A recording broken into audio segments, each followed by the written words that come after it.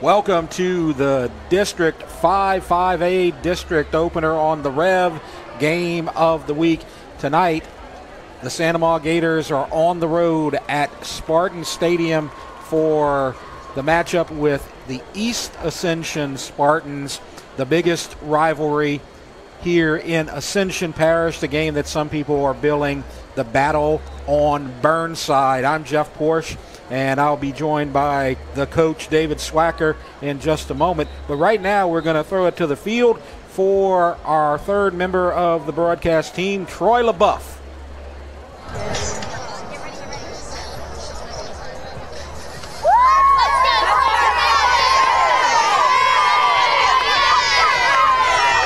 Hello, everybody. This is Troy LaBeouf down on the field at Spartan Stadium for this epic battle between East Ascension and Santa Monica. I got the Spartan cheerleaders with me right here. How about it, girls? They are fired up. The stands are packed. It's going to be a good one tonight. This series is 22-21. East Ascension leads this series. Glenn Darcy's going to be here tonight. We're going to have him on at halftime. You don't want to go anywhere. The pregame show will continue to roll on. Things I'll be looking for tonight. Obviously, East Ascension's line averages about 288 across the front against his Santa Monica defensive line, who does well in the trenches. It's going to be a battle in the trenches. That's where the game is going to be won tonight. It should be a good one. It's the Battle on Burnside. We're live inside Spartan Stadium. Don't go anywhere. It's the REV Game of the Week.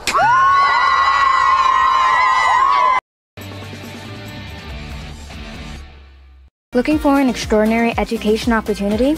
Introducing Ascension Public School's Early College Option Program, where you can earn a high school diploma and an associate's degree from River Parish's community college at the same time. Experience the best of both worlds as high school seamlessly blends with college coursework in a rigorous yet supportive program. Yet stay connected to your home high school through clubs, organizations, and sports. And here's the best part. Students pay no tuition or textbook cost. Ascension Public School's Early College Option Program, where your future begins today. Lamar Dixon's role from an entertainment standpoint is to be an economic engine for South Louisiana and Ascension Parish, to create an environment that people don't have to really leave their home in South Louisiana to have a world-class entertainment value. The partnership between Lamar and REV has been a seamless marriage that I don't know how we lived without, and really knew what they were talking about and took the time to learn what we did instead of just sell us a product. I knew that that was going to be our company for life. I highly recommend REV Business. We just moved, so there's millions of dahlias in bloom, over 9 acres. When we started, we grew 1/4 of an acre. Now I'm taking on new projects on the regular. We always dreamed of having this property, so I want to make my yard look as beautiful as largemouth bass. Yep. We've got tons of them, don't we, buddy? There are millions of ways to make the most of your land. How will you make the most of yours? Come see us at Ascension Equipment for John Deere sales and service. Save more today and mow tomorrow.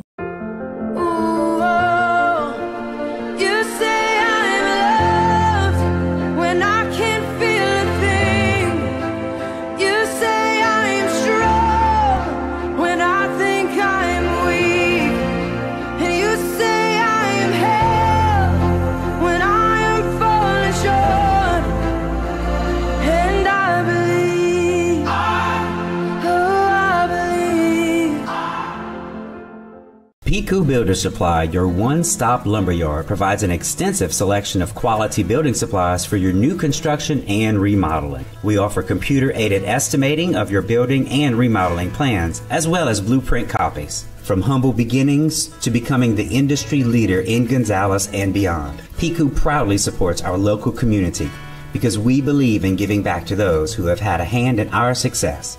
Let the experts at Piku Builder Supply help you with your new project today. This baby will get your heart racing as much as your slick new devices do. Switch to REV. No contracts, no data caps, no nonsense. Just all fiber internet all the time.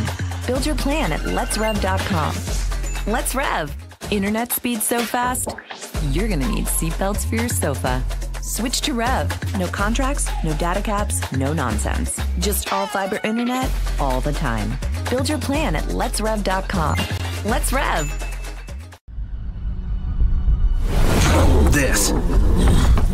This is a walk-on athlete. They push harder and put their heart into the game. This is the passion we're built on. It's why we put our heart into creating game day with a taste of Louisiana.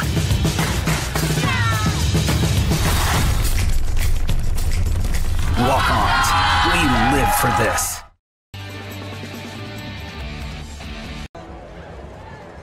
Welcome to the Rev game of the week. Santa Ma versus East Ascension, the big rivalry here in Ascension Parish. Jeff Porsche, David Swacker, Troy LaBeouf will bring you all the action tonight, and we are getting ready for the pregame festivities. But while we wait for that, we have a lot of information to share with you about tonight's game. So let's get right to it and talk about some of the game notes for tonight. This is meeting number 44. All-time, EA leads 22-21. So if Santa Ma would win tonight, this series will be back to 500 once again. Series started in 79, only canceled one time because of Hurricane Katrina. All-time points scored. Look at the average there, 23.5 to 21.5. Santa Ma leads in points 109 to 925. 4 overtime games. We had one back in 2020, game that I covered, and the first game that I had covered in this rivalry, and it was won by EA. EA has won all 4 overtime games. Longest win streak, EA has a 6-game streak from 81 to 86. Santa Ma 4 games from 97 to 2000.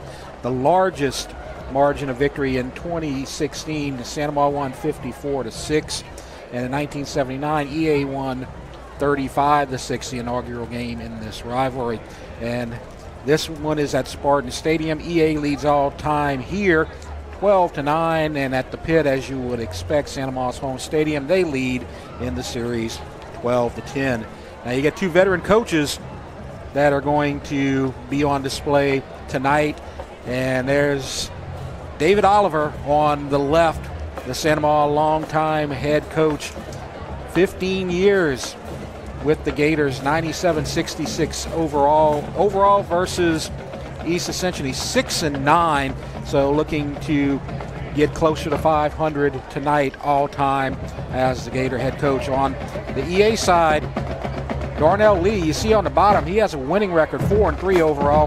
He has been here for 7 years, 51-33 overall. This is a great rivalry between these 2 coaches, very competitive between the 2 of them. And this game, as we mentioned in the opening, is the beginning of the district season in District 5-5A. And let's look at the district records while we have a chance. And Santa Ma, 5-0 on the season, the best non-district record in 5-5A. They're trying to get to 6-0 tonight, and they're ranked very high in the power rankings as well. Dutchtown's undefeated at 4-0.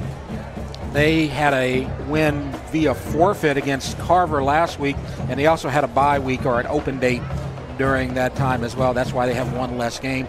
Walker, they're 4-1, and Walker and Dutchtown play tonight. That's going to be an interesting game we'll talk about a little bit. Live Oak and Denham. Look at that right there. You had the surprise last night. Live Oak beat Denham Springs 21-14. We'll talk about that a little bit as well as we go down the line. But Live Oak starts 1-0. They were dead last, winless in district last year. Denham Springs shared the title, and now they're 0-1 one season later. East Ascension, they're 1-4 at the bottom of District 5-5A in the non-district schedule, but there's a reason for that, and we're going to talk about that a lot during the broadcast. And even though you have 5-0 versus 1-4, this is going to be a very competitive game and a very close game, and hard to pick or predict the winner in this one tonight. Last week in the games, we had the homecoming game, Santa Ma versus Jefferson Rise, and Santa Ma won very easily, 53-0. And then East Ascension went to De La Salle on Thursday night, a team that beat them last year. They came back and beat them soundly on the road, 44-7. That was East Ascension's first victory of the season. And so we are moments away from the beginning of our pre-game ceremonies. As you can see down on the bottom, the East Ascension band led by Mr. Charles Lee and assisted by David Gambino, they will take the field for the national anthem and all that fun stuff. And something that we're really looking forward to as well is the coin toss, because during the coin toss and after the coin toss, there's going to be a special ceremony recognizing one of the greatest players in East Ascension football history, Glenn Dorsey. As you see right there, he is out here and he's going to be honored tonight, and we'll have an interview from Troy LaBeouf at halftime with Glenn Dorsey, so look forward to that. That'll be after the band performance here at halftime.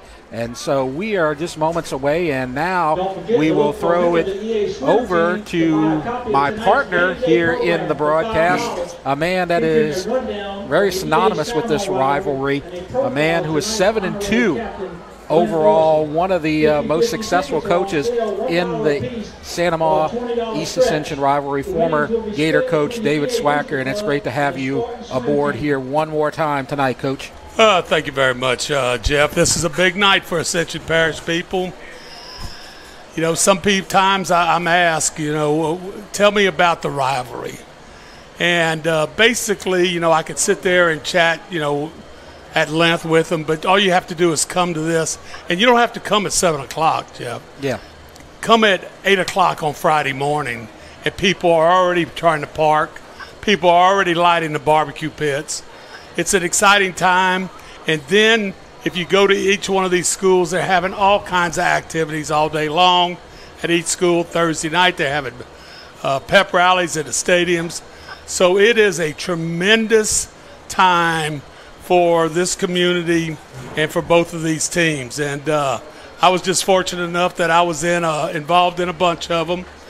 And luckily, you know, we went 7-2 when I was the head coach. But I'm going to just tell you, people ask me about that sometimes, and I just say, with the coaching staff I had, the kids that I had, the players, I'm not going to say my job was simple, but we had some success against East Ascension.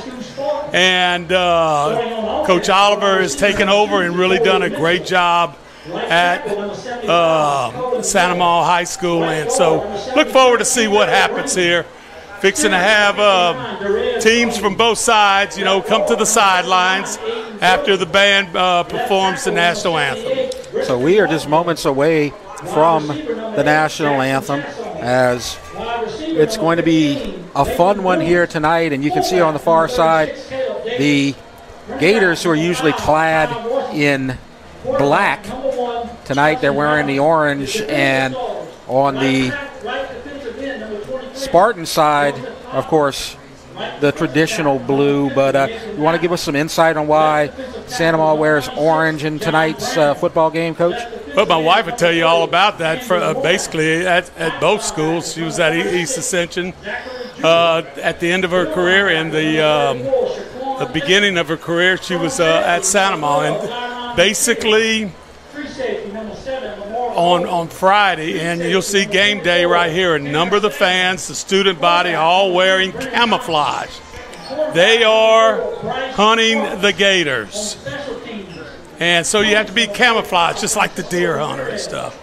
And then the Spartans, then the Gators all have that orange on, because they're over here participating in the same thing, going against East Ascension. And Coach Oliver, I think his deal is that if we do well here and we're successful, maybe everybody will get that orange jersey. That's right. And tonight's game, I talked about this briefly, and maybe you can expand on it a little bit. It's 5-0 versus 1-4, so you might think, well, this ought to be an easy one for Santa Maria. It's not going to be an easy one. Why is EA 1-4 on this season, Coach? And does that tell the whole story? Well, I started week one with Zachary. You know, the best team probably in 5A. And then you had West Monroe. Over the years, one of the best teams in 5A. And then they played Alexandria. And you thought that might be a chance that they get in on the win column. Didn't quite happen for them. So everyone that they played has been a very good football team. And they just haven't quite till last week against De La Salle. They really did a better job. and took advantage of some situations and won that game. And, of course, they also played Destrehan, and Destrehan, the defending state champions, lost that game. They were winning at halftime, so they've been competitive against these teams, just haven't found the winning formula yet, but there's a chance that they could pull that out tonight. As we said, these teams are pretty evenly matched in spite of the record. But right now we're going to throw it to the public address announcer and get ready for the performance by the East Ascension Band. And the ROTC Color Guard will come out and present the colors. And they are led by Cadet Nia Roussel, Cadet Gabriela Deaton, Cadet Gitsak Escalante, and Cadet Stephen Smith, and you see them getting ready to take the field as well. So we are just about ready for the East Ascension Band and the national anthem. So we're going to go to the field and to the live shot, and the public address announcer and the band will come up shortly.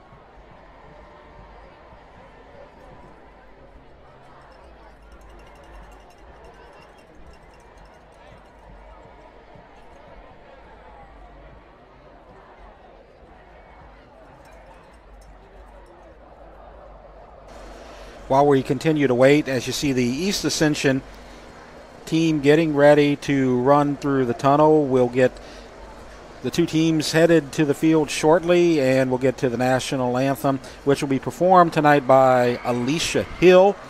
And then we'll get to the coin toss and the ceremony to honor East Ascension legend Glenn Dorsey. So we're just moments away, I believe, from East Ascension storming through the Spartan. You see them right there. And on the left side, Santa Maria getting ready as well. This is a fun night and a great rivalry. I wonder who's going to get out there first.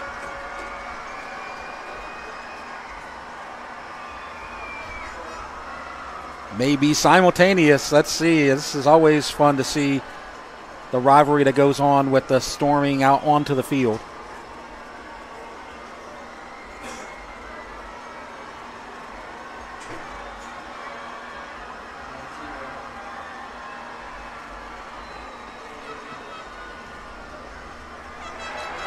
And here come the Gators. They're first.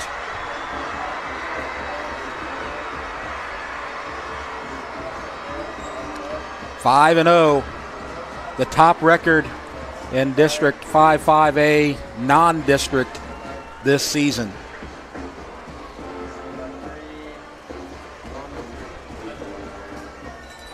Now to your right side, the Spartan Nation getting ready to take the field and run through the color guard and the cheerleaders and go through midfield.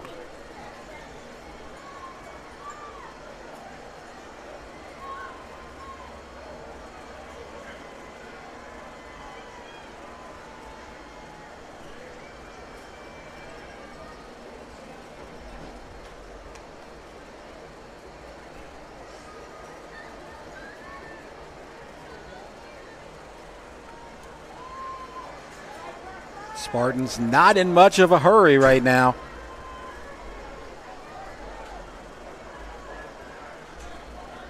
We're still about 6 minutes away from 7 o'clock, so we are right on time. Well, it'll be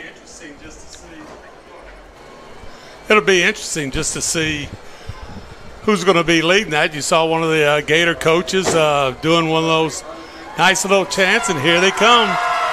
And here come the Spartans.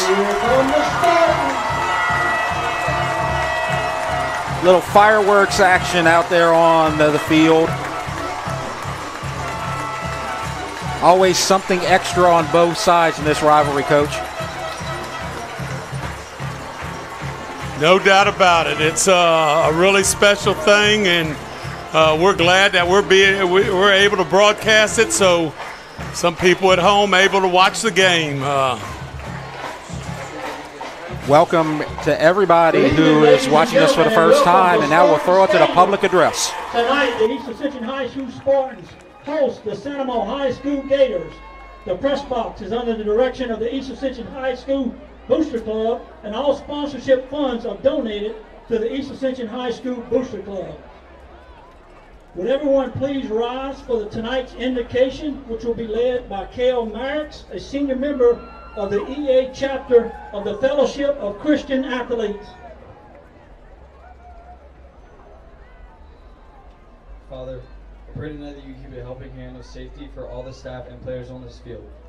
I pray that your Holy Spirit guides and helps us as this game continues. After all is said and done, I pray that no matter which side we're on, true sportsmanship and true love that you provided will be shown throughout this stadium tonight and days ahead.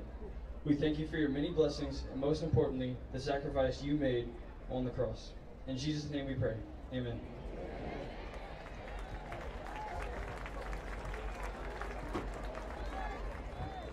Please remain standing for the playing of our national anthem by the Pride of EA Spartan Band. Tonight, the national anthem will be performed by Alicia Hill, a junior member of the EA Choir and Allied Health Program. Today's colors are being presented by the Naval Junior Reserve Officer Training Corps, which includes students from both East Ascension and Santa Mo High Schools. Color Guard members include National Flag Cadet Mia Roussel, State Flag Cadet Gabriella Deaton, Right Rifleman Cadet Yitzhak Escalante, and Left Rifleman Cadet Stephen Smith.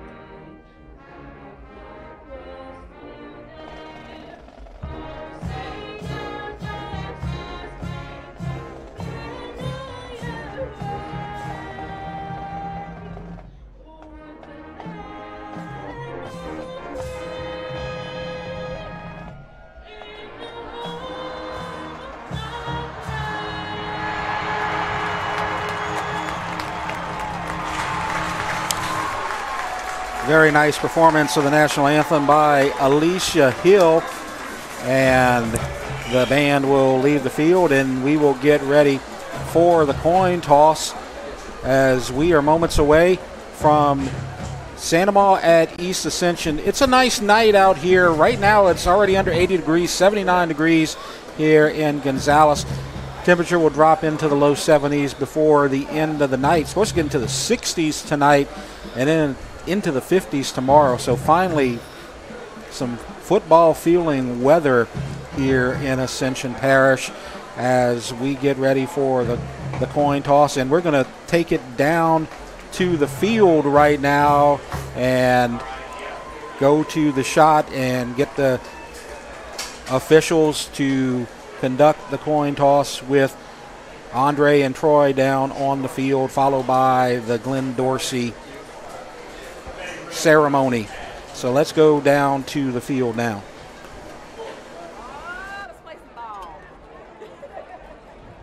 Captains for tonight's game for your Sandoval High School Gators, number 7, Braxton Spike, and also number 12, Luke Raffaret. For your East Ascension High School Spartans, captains, number 53, Kaylin Gant, number 45, Francisco Ramirez, and number 50, Nathan Allen.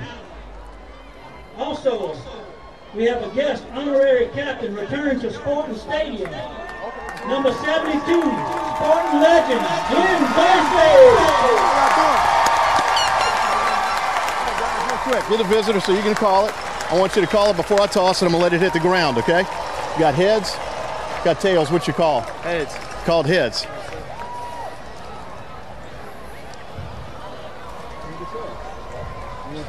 Sandoval wants the football. Scoreboard, right? All right, would y'all line up over here, please, guys? Sandoval wants the football. Sandoval's won the toss. We'll receive down here. All right, guys. Let's have a good ball game. All right, guys, Sandoval's going to get the football first tonight. You're going to see that East Ascension defense come out first. It should be a good one, guys. Back to you guys in the booth.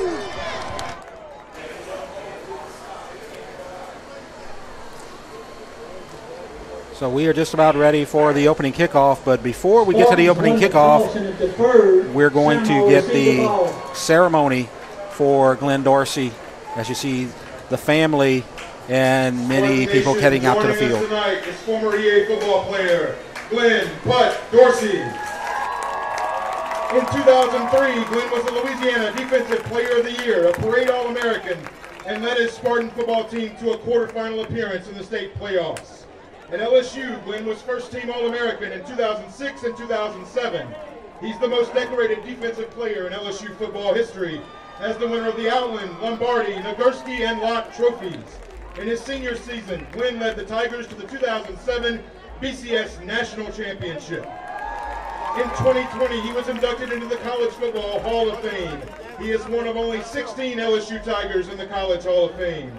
In 2008, he was drafted 5th overall by the Chiefs, where he spent 5 seasons in Kansas City before finishing his professional career in San Francisco with the 49ers. He is joined on the field by his wife Tiffany, his son Max, his father Glenn Sr., his mother Sandra, his sister Toy, and other friends and family. We are also proud to welcome back former EA head coach Billy Beasley, Glenn's defensive coordinator Jeff Daniel, assistant coaches Marcus Bardwell and Randy Watts, and his former Gonzales middle coach Boo Ruiz. Glenn Dorsey is a member of the initial class of the EA Hall of Fame. However, Glenn was a little busy playing football for the LSU Tigers to receive that honor. Tonight, we would like to properly induct Glenn Dorsey into the EA Hall of Fame. Presenting him with his Spartan bust is EA Principal Lauren Lambert Avery and head football coach and athletic director Darnell Lee. At this time, please direct your attention to Burnside Avenue end zone. Although no Spartan football player has ever worn number 72 in a varsity game since Glenn graduated in 2004, the EA football program is officially retiring the number 72 to honor one of EA's greatest players and students.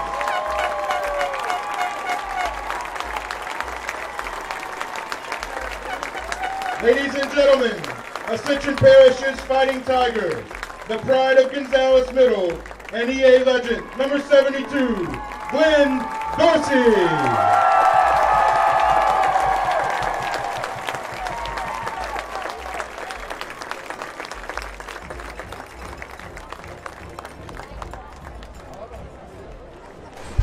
Quite the honor there, and you tell he was touched and humbled by that, and a great sign out there on the underneath the scoreboard here at Spartan Stadium as Glenn Dorsey is honored.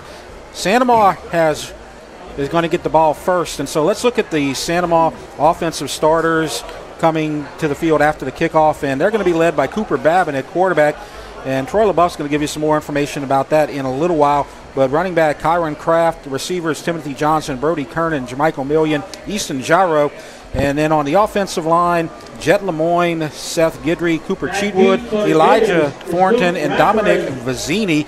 Let's get to the defensive starters on East Ascension while we have a chance as well. The 4 defensive linemen, Joseph Hobney, Nathan Allen, John Brown, and Caden Womack. Linebackers, Zachary Jupiter, Shaquan Isom. And then at corners, you had Brennan Thompson and Bryce Harkless. And then at safety, Deron McZeal, Lamar Bolden, and Tanner Stanga. And, Coach, we are ready for football. A lot of things happen here. It's just not a football game going on. There's a lot of people participating. You see right now, they're marking off, let's say, 15 yards, personal foul penalty, because the Gators are out of uniform color. And that's just a tradition that Coach Oliver has started many years ago. And so the Spartans will be able to kick off from the 40-yard line. Some people might think good time for an onside kick. Some people might think a little pop-up kick, and there it is, the onside right there. And it's taken, and Sanoma recovers at the 32-yard line. So they get really good field position. So basically, it's a deal there, Jeff. Either it's going to be good or whatever with the onside and not recovered, so the plus yardage there. The Gators will get the football first. It'll be a return of quarterback Cooper Babin to the huddle. Babin was injured in the first game of the season. He's rehabilitated. He played a little bit last week against Jefferson Rise just to get the rust off. Chase Kelly's done a fantastic job in his absence. But Cooper Babin back under center tonight for the Gators. Guys, back to y'all. Tyree Williams goes around the right side. And on first down for Sanoma, you get a nice 6-yard gain by number 19, Tyree Williams, the backup running back, Coach. And probably one of your better athletes on the team. And a little outside sweep, outside zone, as you refer to it nowadays in the spread offense. So it's about 6 at second, and you see movement, and they're going to get 5 more. This may give them enough for a first down, as it looks like he got about 5.5 on first, and so let's see if they get the first. I'm assuming that it was the defense that moved. Let's see. Well, he's looking at Coach Oliver, so it would have to be that. Yeah. The white hat, the referee. And so it is enough. It looks like the public address announcer has already said first down for the Gators. So it's first down at the 44-yard line.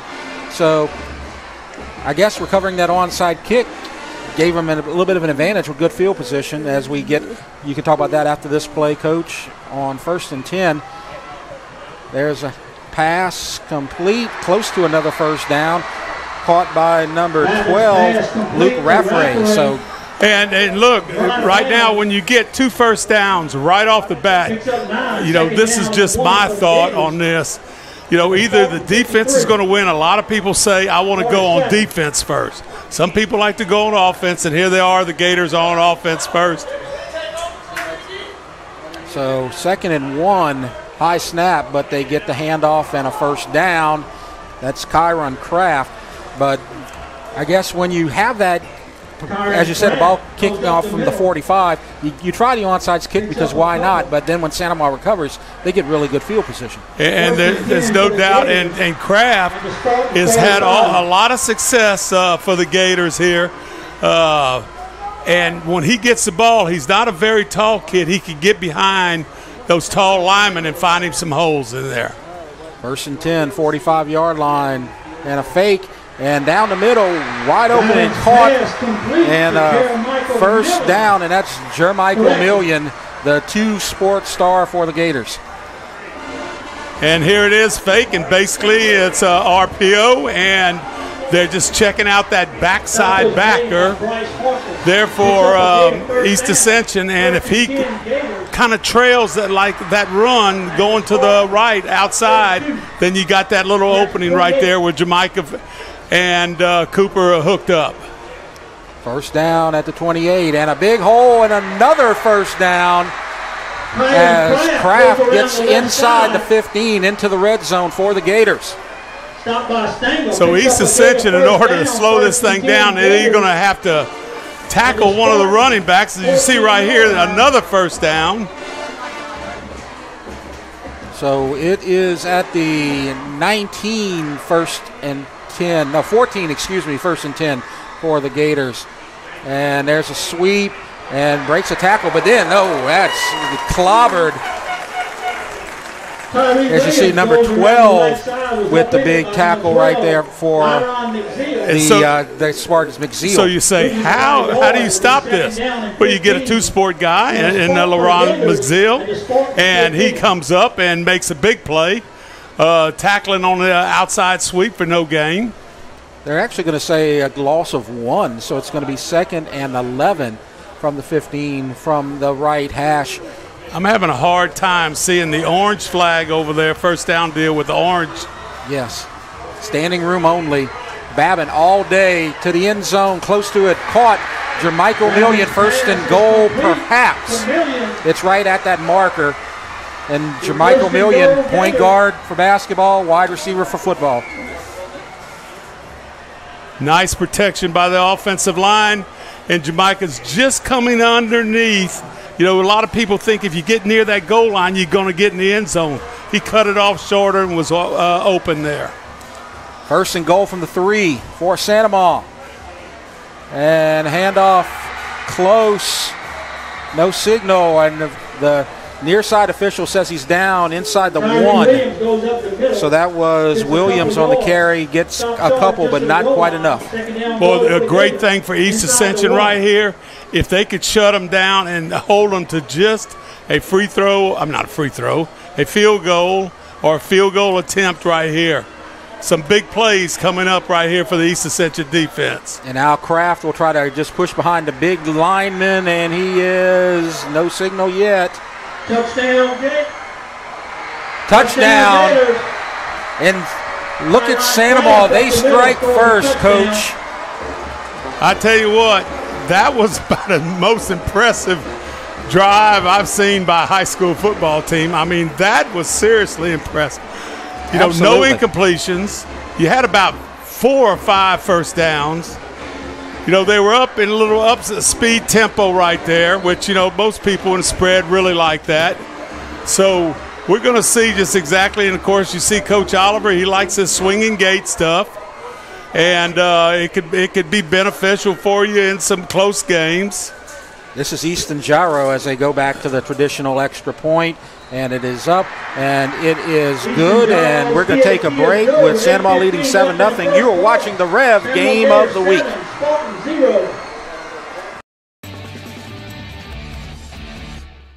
Looking for an extraordinary education opportunity? Introducing Ascension Public Schools Early College Option Program, where you can earn a high school diploma and an associate's degree from River Parishes Community College at the same time. Experience the best of both worlds as high schools seamlessly blend with college coursework in a rigorous yet supportive program. Yet stay connected to your home high school through clubs, organizations, and sports. And here's the best part. Students pay no tuition or textbook cost. Ascension Public Schools Early College Option Program, where your future begins today. 7-0, very impressive drive to start the night for Santa Ma as they get the early lead with 8:15 left to go in the first. Jeff Porsche, David Swacker, Troy LaBeouf with you tonight. Very impressive, Coach. And to me, one of the big things in high school football, because sometimes the kicking game is completely absent. And here you have Gyro. Now he is 17 out of 18. And if, East Ascension, when they score, Ramirez is 11 out of 12 right now. So the kicking game is very good for both teams tonight. So we are ready as Gyro will kick off for the Gators from the 40. And it's going to go deep. And it's going to be a touchback, and that will give us time to go through the starters for the East Ascension Spartans on offense. And tonight it's going to be Hudson Browning. He's been wearing 44 all year. Tonight he's wearing number 1. In the backfield, 2 guys that get the ball a lot, Taj Washington, Brennan Thompson. Receivers, Ja'Cory Mitchell, Jackson Chasson, Lathan Dumas. Offensive line, Colin Netter, Kendrell Green, Derez Queen, Aiden Joseph, and Bryson Martinez. As you see, number 1, not number 44, taking the field. And not sure. I haven't heard why the change. Have you, Jeff? No, he was the starter for the first 4 games, and then you had Caden Gautreaux played last week, got the win, and it looks like a little tight formation. And they're just going to try to ram it up the middle, and they get 2 or 3 as we now take a look at the Santa Maria defensive starters. They're going to run 3-4, Jai Joseph, Cohen Rock, and Cameron Hill. Then you got a linebacker, Trabo Salzarulo, Smith, and Leonard. Defensive backs, Ricks, Spite, Swanson, and Sanders. And it's 3 yards, 2nd and 3 from the 23. Well, you talked about a 3-4. That was a 10-1. Yeah. Coach Thomas's defensive front reacted well. And there's a handoff up the middle, and that's just straightforward running right up the middle for a first down, and that is number 3, Brennan Thompson with the carry. 62. First and 10 Spartans at their own. It's a big offensive lineman right behind him, number 62. You just said that's a Kelvin Gray Jr., not in the starting lineup. And Bryson Martinez driving defenders all the way back 10 yards on that play. Outstanding job there by the offensive line by both teams tonight in the first 2 series. And a quick shotgun pass caught, and that's Chasson, and that's close to another first down. The near side official is at the 45, so that's going to be a yard shy, 2nd and 1. Well, Chasson's one of these receivers. He's going to catch everything that's around him, and he's a guy that you can count on, either short or making something happen over the top. The 2nd and 1, EA looking to answer on their opening drive, and not going to get there as good defense by Santa Maria takes down Browning. Number 2, Lane Swanson from his safety position, Coach. Yeah, nice job right there, and also almost had his knee down on the snap trying to pick up the ball. But they're going to say he didn't, and so he gets back to the line of scrimmage, 3rd and 1. See those linebackers, you watch them when they get that staggered stance, they are usually coming. And right now it looks good. And watch. And that is not going to get back to the line of scrimmage as they go with their big back, Brennan Thompson, and he's met by a bunch of guys. You see number 95, you see number 2, that's Swanson again, also Jai Joseph and a couple of other Gators. Watch the Gators right there, big 22. 22 with the tackle. We're going to give him credit for it. That's Miles Dennis. He's listed as a running back. But he wasn't by himself, Jeff. Very good job there by the Gators. And look, it's all about those linebackers getting in that gap that's not going to be covered by an offensive lineman. So the offense for the Spartans is forced to punt. And there's a kick by Ramirez. Good kick. Going to bounce at the 25. Take a great bounce inside the 10 and inside the 5. And they're going to mark him out of bounds at the 7. So let's go down to the field right now. the 10-yard line, Gators take over first and 10. Great start by Cooper Babin. He didn't show any rust on that first series for Santa Monica. Right down the field, you saw the RPO action from him. They come back, Santa Monica's defense. You saw a similar package what they saw against Opelousas a couple of weeks ago on the ETL game of the week. It's all Santa Monica early in this one. The coaches are talking to the Spartans on the sideline right now. That big offensive line's got to exert their will on this Santa Monica front. Guys, back to you. First and 10, and the punter, Ramirez, did his job flipping the field as they get it first and down inside the 10-yard line, and Babin at quarterback, and a whistle and a flag. How important is a punt like that, Coach? Well, you know, I look at it two different ways. Number one, if you're back there, you need to catch the ball. Yep. You know, even if you have to go up 10 yards, fair catch it. You know, this is crucial. Now, just think about this, Jeff. East Ascension onside kick. Santa Monica gets it around the 33, 34-yard line, okay? East Ascension basically one first down and out. They punt the ball. Instead of starting at the 33, they're starting at inside the 5-yard line. With the penalty, it's first and 13. Outstanding job by the East Ascension punter. And play action pressure, and it's caught close to a first down. And that's a good concentration there by the receiver. Is that Raffray? No, that's Jaro. That's Jaro, yes. Jaro thought he was kicking an extra point here. Tell you what, he took a shot, and that was number 7, Lamar Bolden, but couldn't draw the ball loose, Coach. Boy, East Ascension, outstanding job with the stunt. Cooper Babin, outstanding job of giving up time to get Jaro time to get down there, and a nice little throw over the middle. Second down and 1. Saw Hobdy come off the field, may have been hurt on that play, but they nearly got to the quarterback, Babin, right there. 2 or 3 guys on the blitz, but a good job getting that ball away by the quarterback. Now it's 2nd and 1 for the Gators. And that's a handoff and close. As that's Tyree Williams, and waiting for an official to indicate. Well, you know, your lead sideline official is the guy that's going to be on the chain side. Yeah. And when he starts waving those guys on, that means it's first down. Gotcha.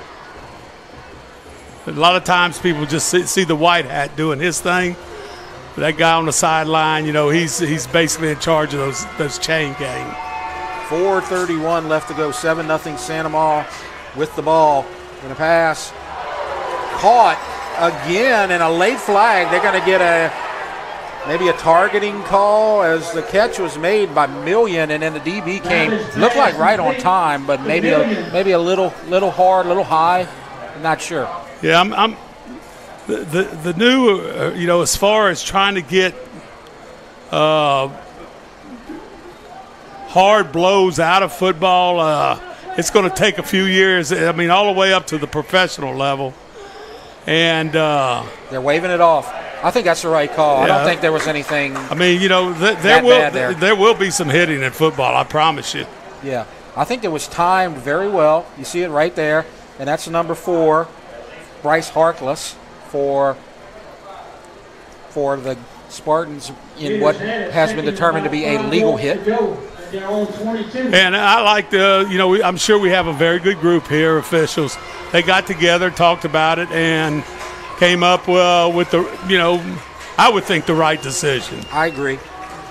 5-yard gain, 2nd and 5. So the shotgun, Babin. And we have a whistle and a timeout, I believe, has been called by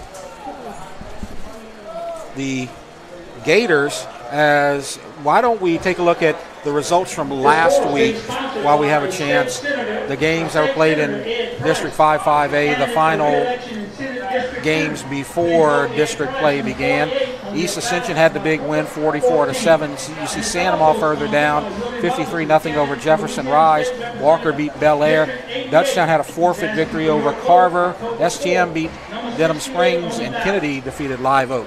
And, Lyle and I were talking about Jefferson won this week. Yes. So Thomas Jefferson beat Ben Franklin. Yeah, and I believe that Alexander Hamilton may have been on the sidelines, right, officiating the game or something like that. That's probably a pretty good shot. Yep. So 2nd and 5. For the safety of our athletes. 2 backs in the backfield with a Cooper. And it's play fake. Deep downfield. Caught. First down, Gators. And that's your guy again, Coach Easton Gyro with the catch. And basically, watch Gyro coming out in your picture right now, going right down the middle. 2 safeties deep, I believe, on that. And Gyro, all he does is split them. And, of course, on that, you got to have a little bit of touch, but a little bit of zip on the ball. So I'm sure you've heard a lot, and I'm sure that Troy touched on this a lot. Cooper Babin getting his first start here tonight. He got some action against Jefferson Rise. He's a sophomore. He was expected to be the next quarterback here down the line, but was injured a lot. And the big reason, we'll cover that in just a second. As short gain by Kraft. But, Chase Kelly last year was a starter, and then Cooper came in and was a starter. Chase Kelly, Cooper got hurt in like the first series of the first game of the year. Chase Kelly has taken over and has done nothing but an extremely great job. I agree. 5-0. And Babin gets the nod tonight, and he is, I believe, perfect so far. And quick pass, it's dropped.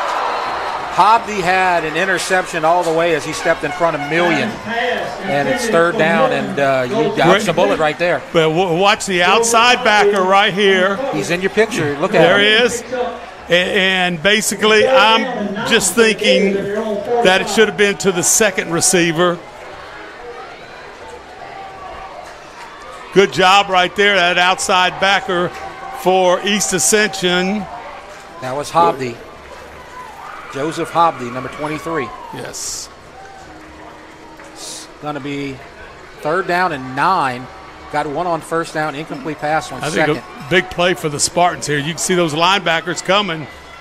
And there comes on a blitz and stays in the pocket, and it's nearly picked off by Lamar Bolden. May have been cut off by McZeal right there, his own teammate, as he had that ball all the way, Coach. Yeah, if this ball gets intercepted, may not be in a bad predicament right there. Also, Million did a good job right there dislodging the ball. Becoming a defender on that play. Boy, a big stop by the East Ascension Spartans. And Jaro's big got a spot. Punt, and it's a nice punt taken at the 12. Breaks a tackle, but not any more than that, as the returner for East Ascension, Matthew Collins. This is how I look at it right here, Jeff. Yeah. This drive started inside the 5. And you want to flip the field if you're the defensive for East Ascension. They get their opportunity, but it's just like Santa Maria just kicked off to them, and they're returning the kickoff to the 20-yard line right here. So not able to take advantage of some good defense. Just has to be a little bit more consistent for the Spartans. And now East Ascension, with Browning at quarterback, has it at the 20. That's where they started their first drive as well. As a handoff, big hole. Thompson breaks a tackle. No, that's Washington. And he's carrying defenders with him to the 45. First down for the Spartans. And let's just watch this. Is this just zone blocking here, or do we have a little trap in here? There's that guard, that H-back pulling in there with a little trap. Washington did this over and over against West Monroe. Had an outstanding game. The offensive line had an outstanding game, and he was the leading rusher in that particular game. Right. Thompson and Washington have been the leading ball carriers lately. 150 yards for Thompson so far, Washington so far this season. And there's a flag getting thrown in about the middle of the play as Browning is going to be about a yard or two shy of the first down, but I think this play is coming back, Coach. Looks like a hold or an illegal block in the back. Well, I'm looking at who threw the penalty. It looks like it's the umpire. And when the umpire throws it, it's usually holding by the offensive line.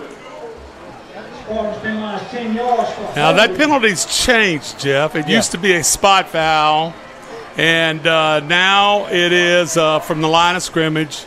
So it's going to be 1st and 20, you say, yeah, right? And let me just tell you, offensive line coaches, well, offensive coaches in general, they say it's about time. Now, I think this has gone all the way up maybe to the NFL, but it creates a lot better situation for offenses that, especially high school, where throwing is not the norm like it is in college and in the NFL. So it's 1st and 20 for East Ascension after the penalty. Made a mistake earlier. Taj Washington has 198 yards on the season, not 150. So he's the leading rusher for the Spartans. And I believe he may be in the backfield here with Browning. No, that's Brennan Thompson, excuse me. 4 receivers, 2 left, 2 right. Well, East Ascension's checking to a different play. And Santa Maria makes their checks. And Thompson gets it, and a good job by the D-line that time. And you see 96 right there with the tackle for the Gators. That's Gabe Ford, defensive lineman. So they're going to get about a yard. So it's 2nd and 19 as we are now approaching 1 minute left to go in the first quarter. And these guys right here, Jai Joseph, Cohen Rock, and Cayman Hill have done an outstanding job. Shotgun pass, caught, but not much. Ja'Cory Mitchell with the reception, as that's his 19th reception on the season, and it's going to be 3rd down and about 14. Well, that was Damon Smith with the tackle, and if he gets out of that grab, it's going to be an easy first down and a lot more yardage downfield. 3rd and 14 on what could be the final play of the first quarter. Shotgun pass, receiver open, but it just missed it. Ja'Cory Mitchell had a first down and then some if he's able to corral that one, Coach. I think Mitchell's probably thinking maybe I should have dove. Yeah. Maybe he just got a little bit off balance in the running, but it was a pretty good chunk there. I think I agree with you. I think if he makes a dive right there, that ball is right there. Well, he probably thinks I'm catching this and turning upfield. Right. He may have got the big eyes thinking he could have maybe turned the corner and gone down the sideline. Well, let's see what happens in the punt game. 10 seconds left after the play stops, after the incompletion. The clock stops. There's movement, and we have a flag. Well, you had movement by the Gators, but I don't think that movement crossed into the offside area. The right side of the East Ascension offensive line moved as well. That right tackle, I believe it is. Yep. On the punt team. You know, that defense can move all at once, but they just cannot get into that neutral zone. And, of course, the offensive line, you know, once they get set, you know, they have to be set until the ball is snapped.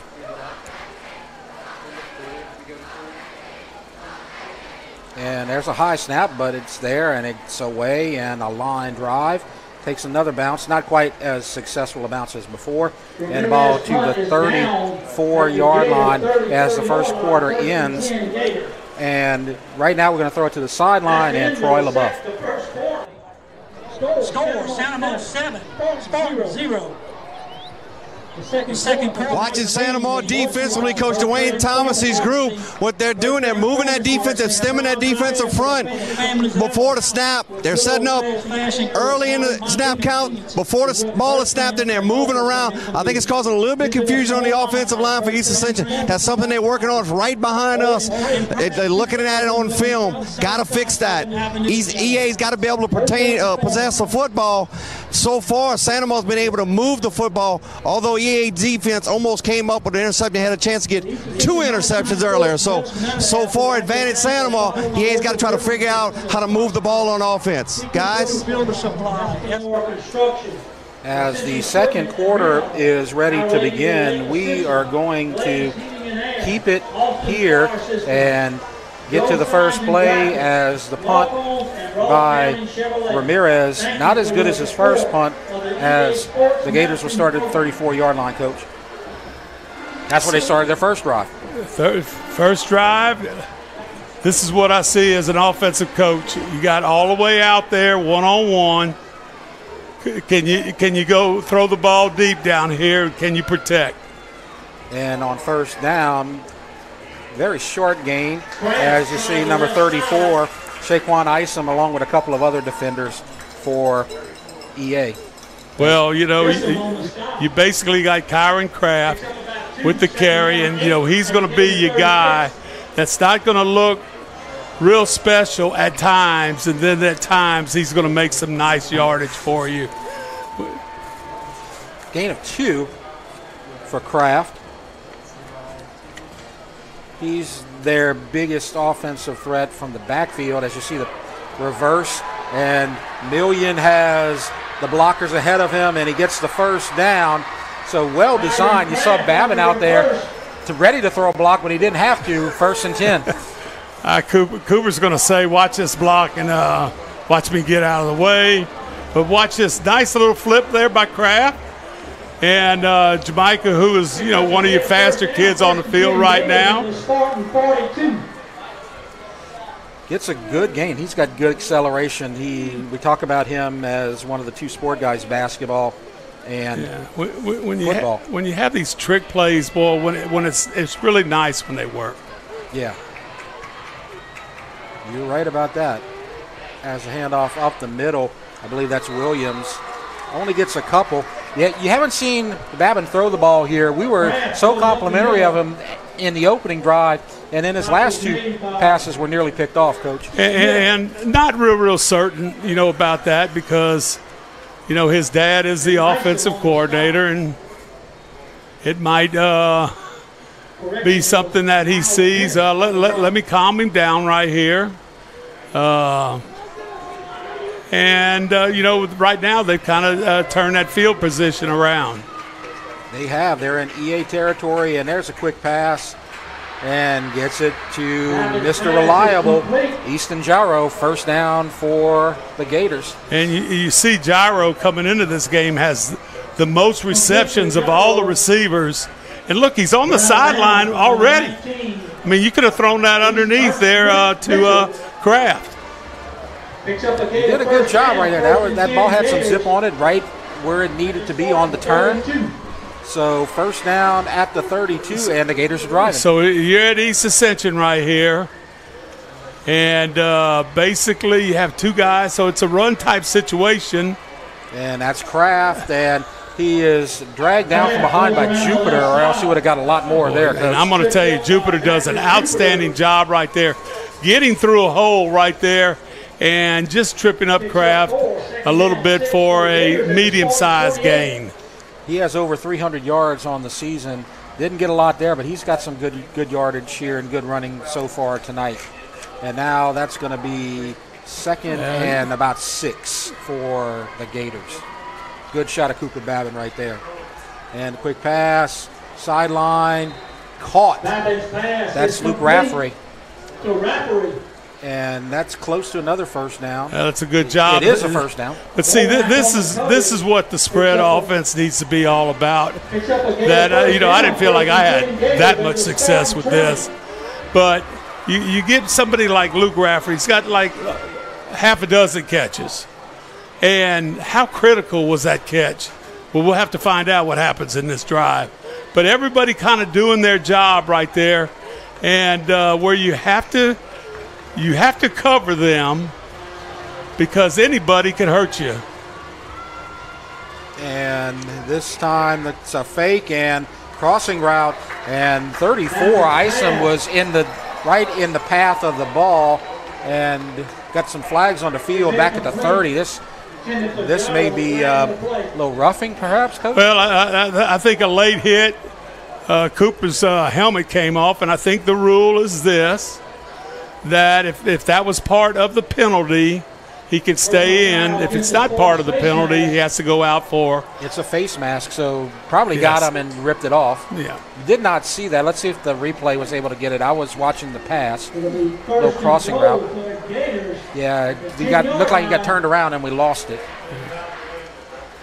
That's going to make it first and goal from the 10. So this is where East Ascension might have an advantage here, Jeff. Yeah, I saw that against Alexandria. They made a couple of good defensive stops in that game, including one goal line stand at the 1. Some big guys.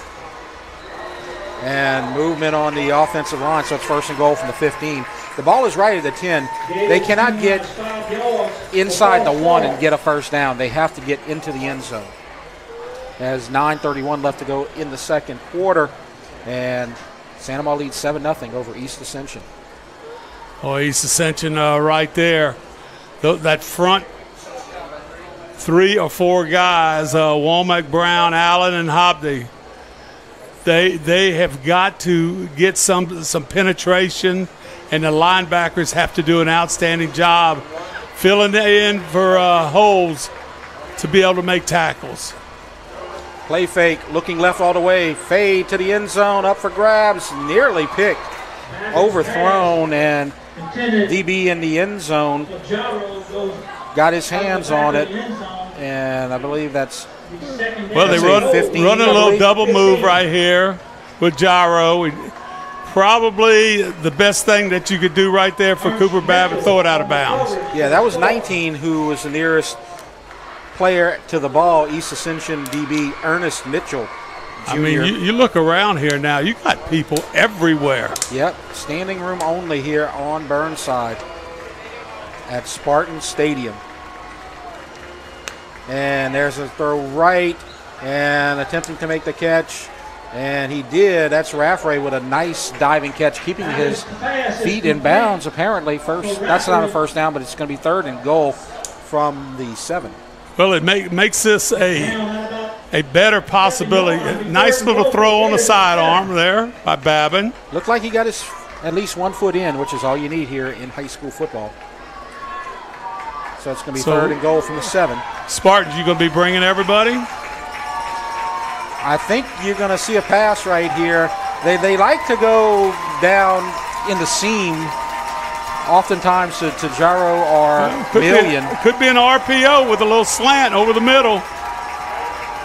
And in trouble, rolling out, and goes down the middle, and it's overthrown and incomplete.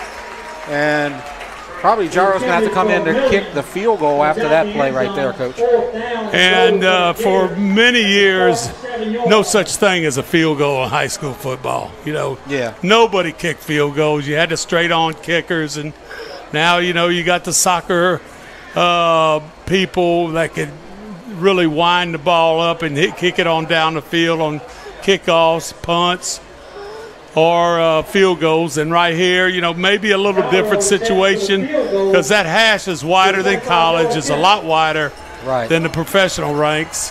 25-yard attempt. Right hash, as you said. And we have a whistle. Not sure what's happening here.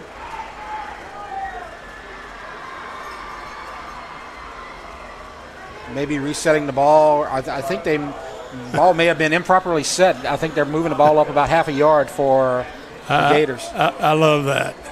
That line judge said we need to move the ball 6 inches here. Yep, and now they're setting up for a 24-yard field goal. I don't think this is going to affect Gyro any. Holder is Lane Swanson.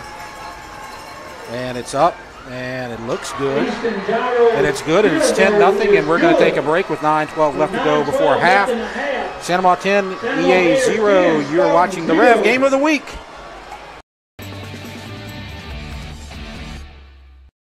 The athletic training staff of East Ascension High School would like to thank Ascension Equipment, Our Lady of the Lake Health, Piku Builder Supplies, Ross Downing Buick GMC, Walk-Ons, We Live for This, Glaze, Heating and Air, SKR Construction, Austin Fire Systems, for their support of our EA Sports Medicine Program.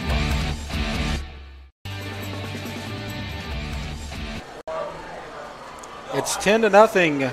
Santa Maria with the lead, trying to go 6-0 on this young season as they lead East Ascension in the district opener for both teams in District 5, 5A. Jeff Porsche, along with the coach, David Swacker and Troy LaBeouf, as Jaro will attempt to kick off over to East Ascension and try to get into the end zone like he did last time and get the touchback, which is so important here in high school football.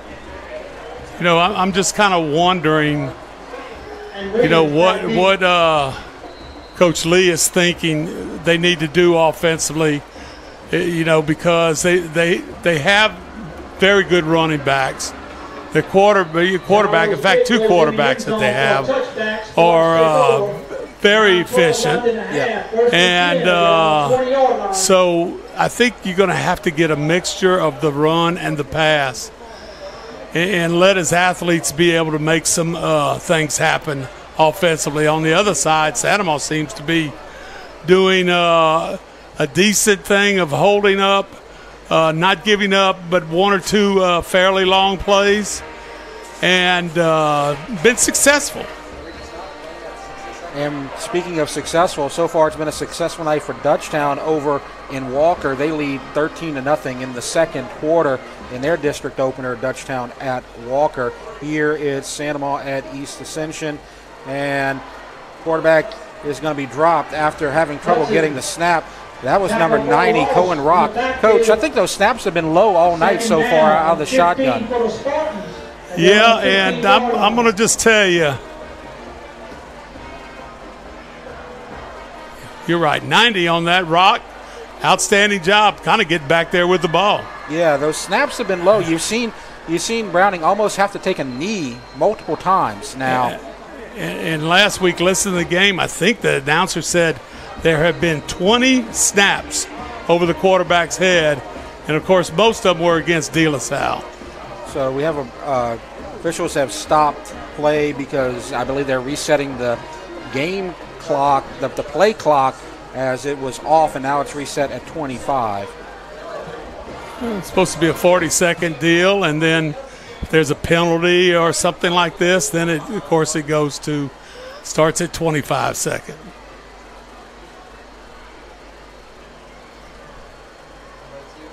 So clock not running, the play clock that is. Let's see if it's going now. Now it is, so it's working. And there's a handoff and decent yardage on second down. But that Santa Maria defensive front seven holding their own, Coach, and it's third down and long for well, the they Spartans. are, and this is something that, you know, as an offensive line coach, I just don't like to see the quarterback have to do this. He has to catch the ball bent over and his head's down. And when your head's down, your eyes can't be on what you're supposed to be looking at. Right, you get distracted. I can see that for sure. That was Washington on the carry. Tried to get a few. It's third and long. And shotgun, decent snap, pass, caught. That's Mitchell, breaks a tackle, nice spin move, first down, and then some. And breaks tackles all the way to the 44. And he's the one who didn't get that ball on third down on the previous drive. He makes amends right here, Coach. Very much so. Coming in, watch the drag across there. Great pass protection there by the offensive line. Catches it, makes a couple of athletic moves right here, and picks up an extra 10 or 15 on the play. So probably the best offensive play of the night for East Ascension. And I believe there's still a problem with the play clock as it's at 14 right now. Now they're resetting it. So just having some problems with that. That's what's causing these delays with 7:48. And I can just tell you, they're not going to those officials not going to sit there and worry or wonder, because I think we've had some problems the first 2 games of the year with the 25-second clock. And that guy that's in the center field, he's going to raise that hand when he gets at 10 seconds for each quarterback. So that's your deep judge, backfield judge. It's just waiting, and the play clock has begun. And on first down, Washington hits a pile and driven backwards for a loss. And I believe down there at the bottom, that's the number 86, Cameron Hill, with the tackle. Thomas Leonard.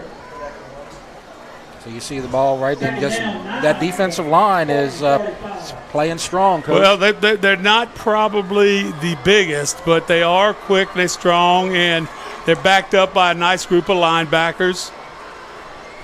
It's 2nd and 10.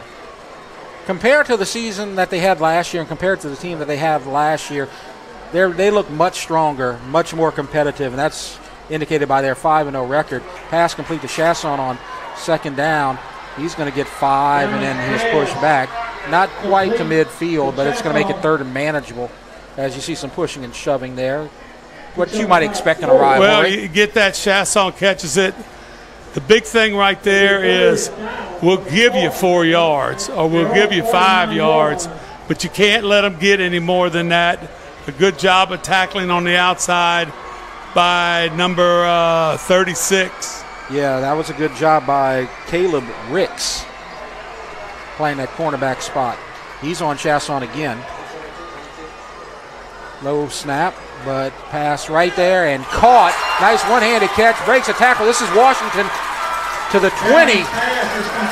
Out of the backfield with the catch and a first down. What a throw.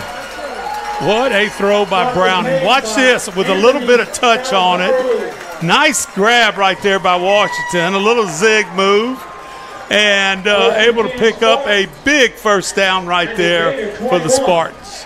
Ball at the 21, not quite into the red zone. And this is what we're talking about, Coach. It's 5-0 versus 1-4, but these two teams a lot closer than their records would indicate, as East Ascension driving, trying to get this into a 3-point game halfway through the second quarter. Play fake.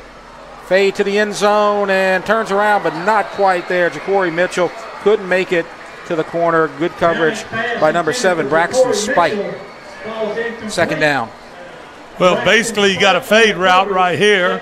You're throwing to the pylon over there. You're running to the pylon, and it just got off track just a little bit right there.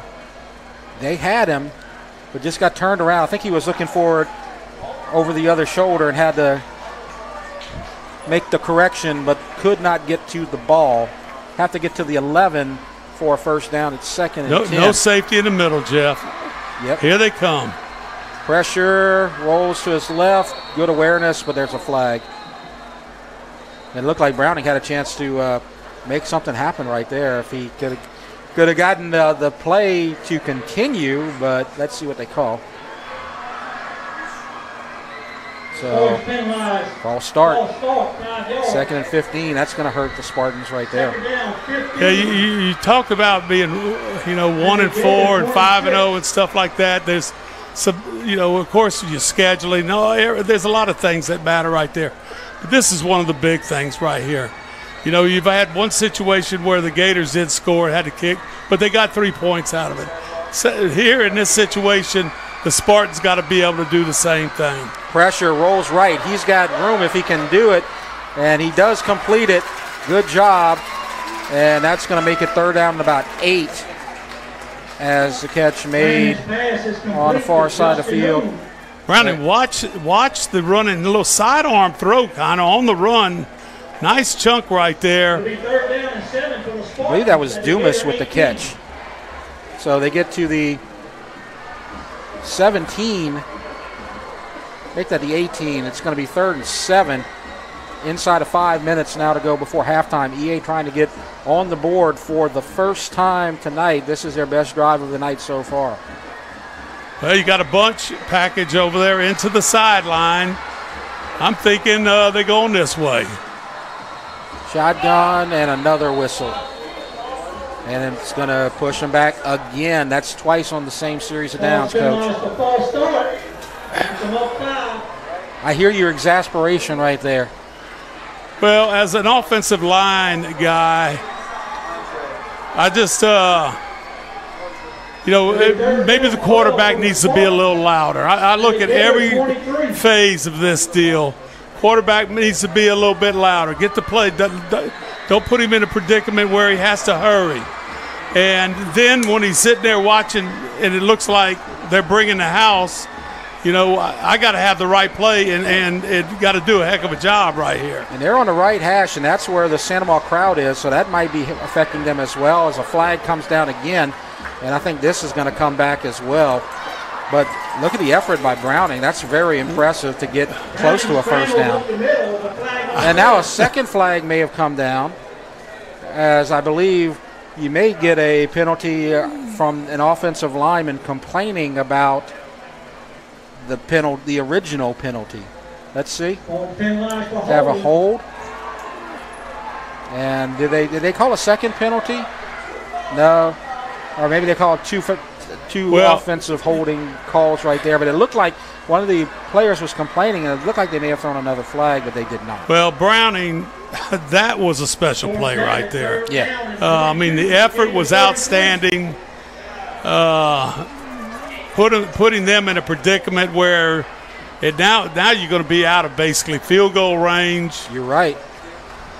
They have to get maybe half of this back to get maybe close to the 20 and make it a potentially manageable field goal. Pressure, pass, overthrown, trying to get to Brennan Thompson out the backfield. And that's going to stop the clock at 3:54. This is probably a situation where you got to go for it, but they have to get to about the 11 for a first down. It's going to be fourth down and about 22? It's amazing. The Gators, what they've done to us with that orange. Yep. I can't see the down box. No, I don't even know where it is. I don't even know where it is. You've been reading off the scoreboard. I'm trying to use my old eyes here. Yep. Scoreboard where they have honored Glenn Dorsey here tonight as we have a whistle. And at halftime, we're going to have an interview with Glenn Dorsey, who was honored before the game. And so that's going to happen after the band plays at halftime. Right now, we're going to keep it here, and let's talk about some of the games that are happening in district tonight and last night. Now, already Live Oak with an upset over Denham Springs. The team that went winless last season beat one of the district co-champs. Dutchtown at Walker, it's 20-0 right there. Dutchtown with the lead. And then right here, Santa Maria leading 10-0 in the second quarter against And look, EA. that's Denham Springs, the Coach Beard was at Live Oak. Yep.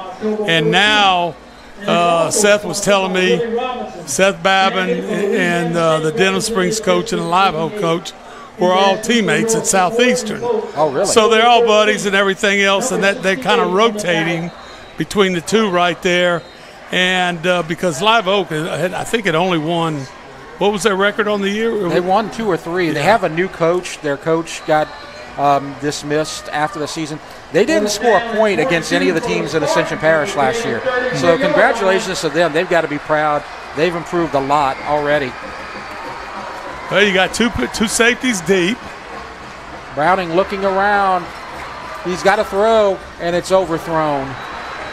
As it looked like he was trying to get it to Oob, number 16, and it's going to be a turnover on downs.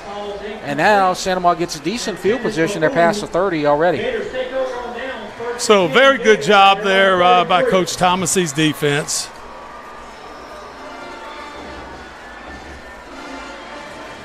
And both times that they started at past the 30, they've gotten points. So that's probably the second or third big play that EA's had, and no points out of those big plays. right there. And when it came down to it, the defense did an outstanding job. So let's just see what happens with these right under 4 minutes. And on first down, the handoff goes to Tyree Williams. And I think the difference so far tonight, I would say, is execution. EA has a couple of dropped interceptions. They have some offensive penalties that put them in a hole, and I think that's why you have the difference so far tonight. And, last series, there's no doubt, when something good would happen, they got 2 or 3 of those 5-yard penalties and then a 10-yard penalty for holding. So, you can't have that and try to go in the plus direction. And second down pass on the far side. Damage pass intended for I think that was Jaro, the intended receiver. They're going to call it incomplete. It's 3rd and 10. And you need a 3 and out right here, Coach, because you still got 3 minutes. EA could get the ball and do something with it and get back within a score before halftime. Well, number 3 for East Ascension goes in the game, the defensive back, Brennan Thompson. Yep, the two-way guy. Also the running back.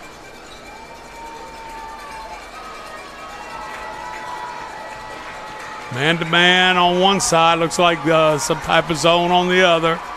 And the screen pass set up, and that's Jaro. Oh, what a move, what a cut, and tries to get downfield.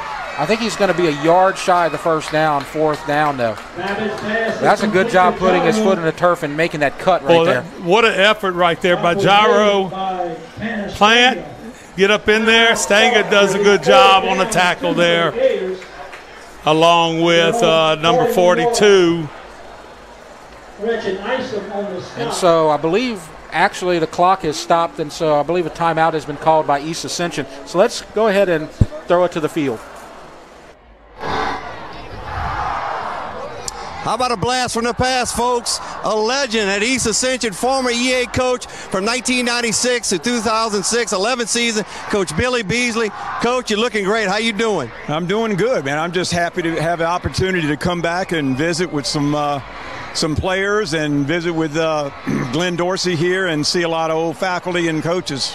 Before we talk about Glenn, let's talk about the memories you have of this series. This is unbelievable to see the amount of people that are here and just the emotion and both schools just coming together for this. You wouldn't believe I had 14 more years to go to my other coaching friends and in places and talk about the battles from between EA and Santa Ma, as well as just the community and how it came together to support these two teams and in the two schools. I told stories all the time. If you ever have a chance, come out and see this. This is something to be a part of, and I'm just proud and happy I had a chance to be a part of it. You mentioned Glenn Dorsey. Talk about Glenn, what he's meant to this East Ascension program. You know, coaches would always call me up and say, well, how good is Glenn? I said, well, I really don't know how good he is. I just know he's better than anybody else on the field. Super person, always a better person than he was a football player, which I'm really proud about that, and I know his mother is. And just talked to him. He's got a great wife and kid right here, so it's good visiting with him. Coach, it's been a pleasure. Thanks for all you did for East Ascension, Ascension Parish. I know they miss you around here, man, and you're retired and enjoying life. Absolutely, and I enjoyed my days here, and I'm glad I was willing to just go to some place and that I didn't know anybody, and somehow it worked out for me for 11 years. So I appreciate it. Former Coach Billy Beasley, East Ascension, enjoying life now, but he's an EA Spartan legend. Guys, back to y'all. So now back to the action, and thanks a lot for that great interview, Troy LaBeouf. And on second down, not much, trying to get out of that hole at the 1 yard line. That was an amazing punt, an amazing effort to get that ball out of the end zone, Coach. And you saw they had two officials right on the goal line. I thought that ball kind of snuck in there, and we have it right here. I thought when it crossed that plane of that goal line, it was in the end zone. He was right there, and I think that was Trabo. Because when you score a touchdown, you reach the ball over the goal line, it's a what? That's a touchback usually. Well, it's a touchdown if you go in the other way. Oh, yeah. So if the ball goes across it in the air without touching it, but it broke the plane of the goal line, that should be a touchback. So but hard to see from that angle because we have, of course, the vantage point of about the 50-yard line, so it's hard to tell. But we are 159 away from halftime, and Santa Maria is one play away from getting the ball in good field position if they can make a stop right here. Shotgun and a little swing pass caught and into the end zone as a touchdown by number 36, Caleb Ricks. And talk about jumping a play and reading it right there. Quick swing pass, and it's 16-0. Wow. Nearly picked that, and he had to go like a foot, I think, to walk in the end zone right there. And he might think this is the easiest thing I've ever done, but I'm telling him it's probably the most important thing he's ever done right here. So it was about a 2-yard interception return. You see Mitchell right there in frustration. So that punt that was down at the 1-yard line pays a lot of dividends right there as Gyro's going to come and attempt the extra point. And it's good, and it's 17-0. 154 left to go. Santa Maria with the lead. You're watching the Rev Game of the Week. Looking for an extraordinary education opportunity? Introducing Ascension Public School's Early College Option Program, where you can earn a high school diploma and an associate's degree from River Parish's community college at the same time. Experience the best of both worlds as high school seamlessly blends with college coursework in a rigorous yet supportive program. Yet stay connected to your home high school through clubs, organizations, and sports. And here's the best part. Students pay no tuition or textbook cost. Ascension Public School's Early College Option Program, where your future begins today. Santa Maria strikes fast after the punt down at the 1. You have a 2-yard interception return by Caleb Ricks for the touchdown, and now it's 17-0. East Ascension will get the ball, but they are in shock here at home against their rival from down the street at Santa Maria High School. And you look on the far side, and there's so many people out there just lining the side. I'm really wondering if all those people are in line at the concession stand or the restroom. Well, there's a lot of them that are just standing there cheering on their team. But, yeah, the lines are probably pretty long with that crowd. That's as big a crowd as you see out here. And the kickoff is short. Taken at the 9. I believe that's Mitchell. Breaks a tackle in this trip from behind at the last second. Number 47 could have saved disaster. That was Carson Sheets with the tackle. Well, right here, he is close to getting the big play right there, and gets tripped up. 17-0. And Santa Maria with a statement in this first half, Coach. Yeah, and I'm going to tell you, I have mixed emotions right here, what Coach Lee should do. I just know if you just hand the ball off, it's almost like a defeatist attitude, but you also got to be thinking about your quarterback who just threw a pick 6. Yep. And Santa Maria gets the ball to start the second half. You kind of have to get points right here, I would think. Shotgun low again, picks it up. And that's going to be a big loss as that's the other quarterback, Caden Gotro, right there, who was tackled by Caleb Ricks, the guy who had the pick 6. This was the last year, just a serious problem last year for East Ascension and for anybody that is snapping the ball or getting a snap. Actually, I think that was Anthony Salzarulo that got the tackle. So Gotro is now in at quarterback.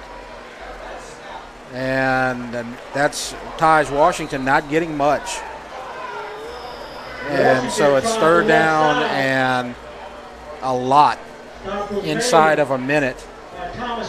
And at the half, don't forget, we're going to have performances by the band. Troy LaBeouf's going to have an interview at the half with Coach O, David Oliver, who is very happy with his team's performance, I'm sure. And we'll have a halftime interview with the man of the night, Glenn Dorsey. So 33 seconds left. And that's Taj again. And he's got a hole, but he's going to be about 5 yards shy of a first down. And so Santa Maria with one timeout left. Doesn't look like they're going to choose to do anything with it. 17 seconds left, and so it's going to be fourth down. I'm surprised you're not going to force them to punt right here. But it looks like the clock's going to run out.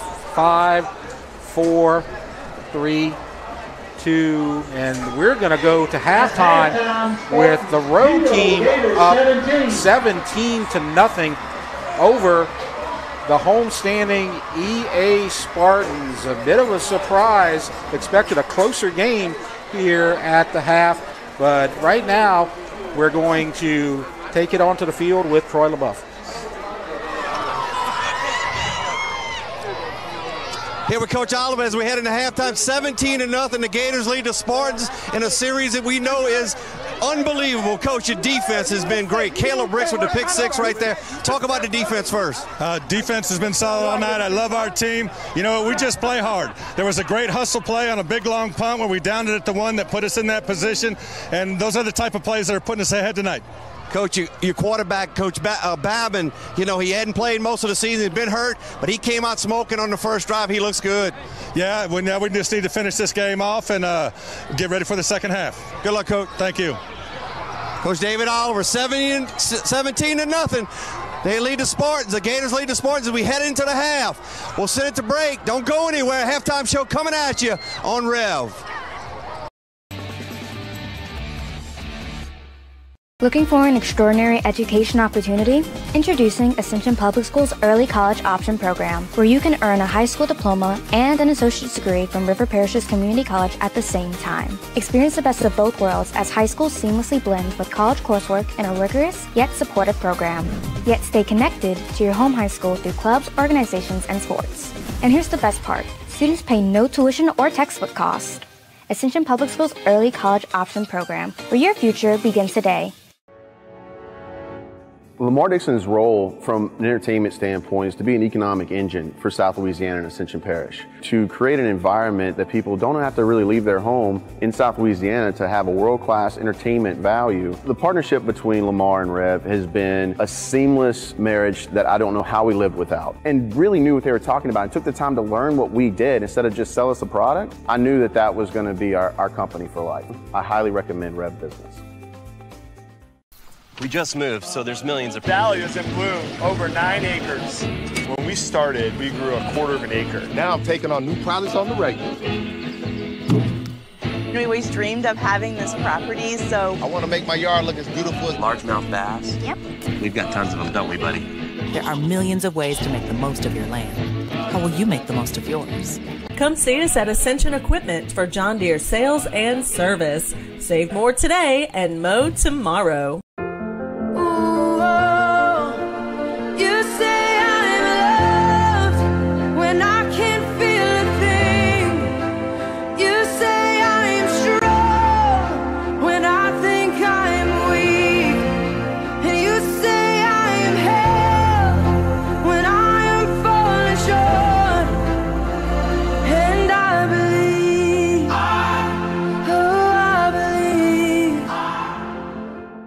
Piku Builder Supply, your one-stop lumberyard, provides an extensive selection of quality building supplies for your new construction and remodeling. We offer computer-aided estimating of your building and remodeling plans, as well as blueprint copies. From humble beginnings to becoming the industry leader in Gonzales and beyond, Piku proudly supports our local community because we believe in giving back to those who have had a hand in our success. Let the experts at Piku Builder Supply help you with your new project today. This baby will get your heart racing as much as your slick new devices do. Switch to REV. No contracts, no data caps, no nonsense. Just all fiber internet all the time. Build your plan at letsrev.com. Let's Rev. Internet speed so fast, you're gonna need seatbelts for your sofa. Switch to REV. No contracts, no data caps, no nonsense. Just all fiber internet, all the time. Build your plan at letsrev.com. Let's Rev. This is a walk-on athlete. They push harder and put their heart into the game. This is the passion we're built on. It's why we put our heart into creating game day with a taste of Louisiana.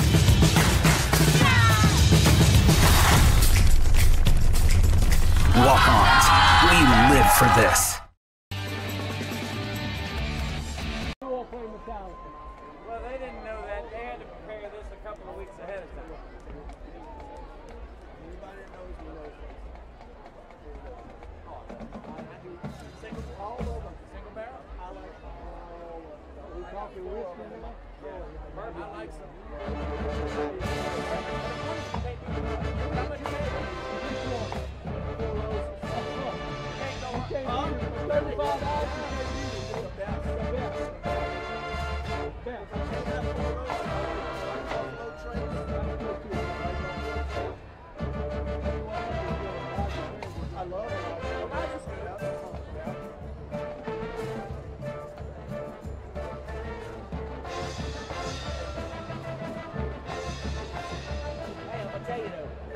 Daily drink is basically regular toast. Regular. I don't like. I like toast. That's my everyday. It tastes burnt to me. I'm not a rye fan either. I don't either. I'm not a rye fan. But dude, you're not gonna be a good fan. Basil eggs for the money you cannot buy.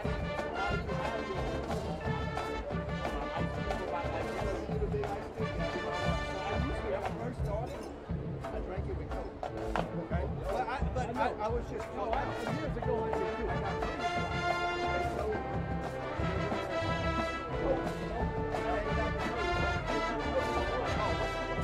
I like making it over. So I said, you know what? I'm gonna bite the bone. I'm just gonna bring it straight. Hold on. I like start what I start doing. Come back on the water. Just the ice. Yeah, ice is gonna melt. I'll make them so fast. Ice is gonna melt. It don't matter.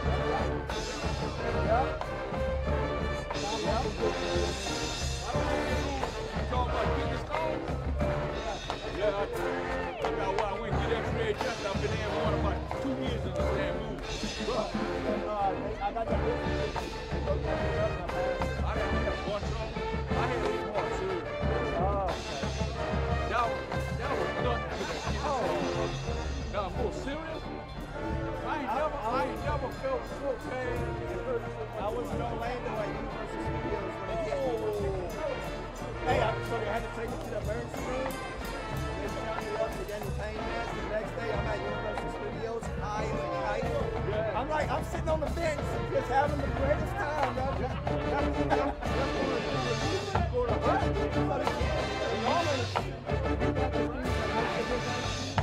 No, I have an ice maker, like a special, and it has the ice that has the, so it looks like a teardrop, and it has a little, it's hollow and like a little hollow in it, but it fits perfect in my bourbon glass. It sits in there, and I put it to the top, and I fill that glass up, and it's perfect. I got it measured up, and I fill it right up to the top. One of those. Occasionally, but one of those, I'm good. What did you call yours? I drink a lot of Coke. I drink a lot of Coke. Came back to Coke. Yeah. I remember one time I had one. You give me pain pills. You said, now you take this night. You go out of town. So I had her, so I take the pain pill. Maybe I ain't got to go to the hospital. But all day I said, well, I'm going to get this pain pill. Maybe one more time with it. 2 hours later, I was in my car. And look, I almost passed out driving to the hospital. It's unbelievable the pain. Yeah, it is. It's bad. Yep. Yep. I had to go get they hook you up on yeah. They put you in, they beat the shit out of your kid. It worked though? It got it? Oh yeah. No, I mean, I but you still got past that. Yeah, and it was fine. Because it wouldn't pass. Mine didn't move and it didn't grow in 2 years, so it just told them when I went saw them, I said, I don't care what you got to do. Get it on now. They say that. I've never had it, but Oh, they say that is crazy. Get on the look. I'm telling you, I had it more serious. It was a little serious, but that was nothing to that cookie stone. It was bad.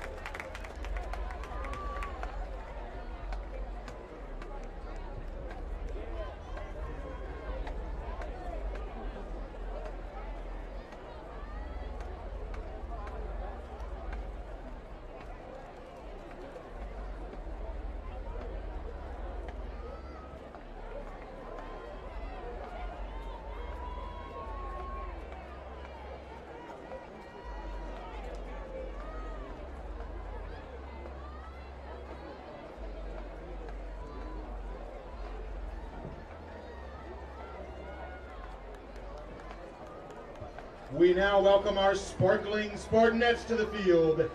Tonight our ladies dance to that earworm we all love. You're about to get rickrolled, cause we're never gonna give you up.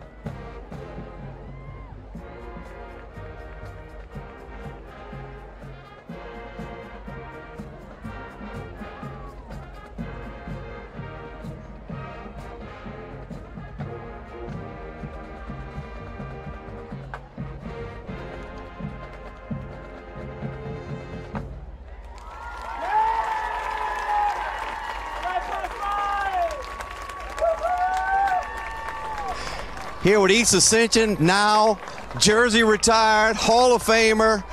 We'll talk about the other things after, but happy to have Glenn Dorsey, man. Glenn, it's good to see you. How's it feel to be back to watch EA and Santa Maria play? Oh, yeah, man, it feels great to be back, you know, and you couldn't pick a better night than the biggest rivalry in the state. You know, two communities coming together. My family and friends are out here, and it's a great night, man. They really put on a good show for me, man.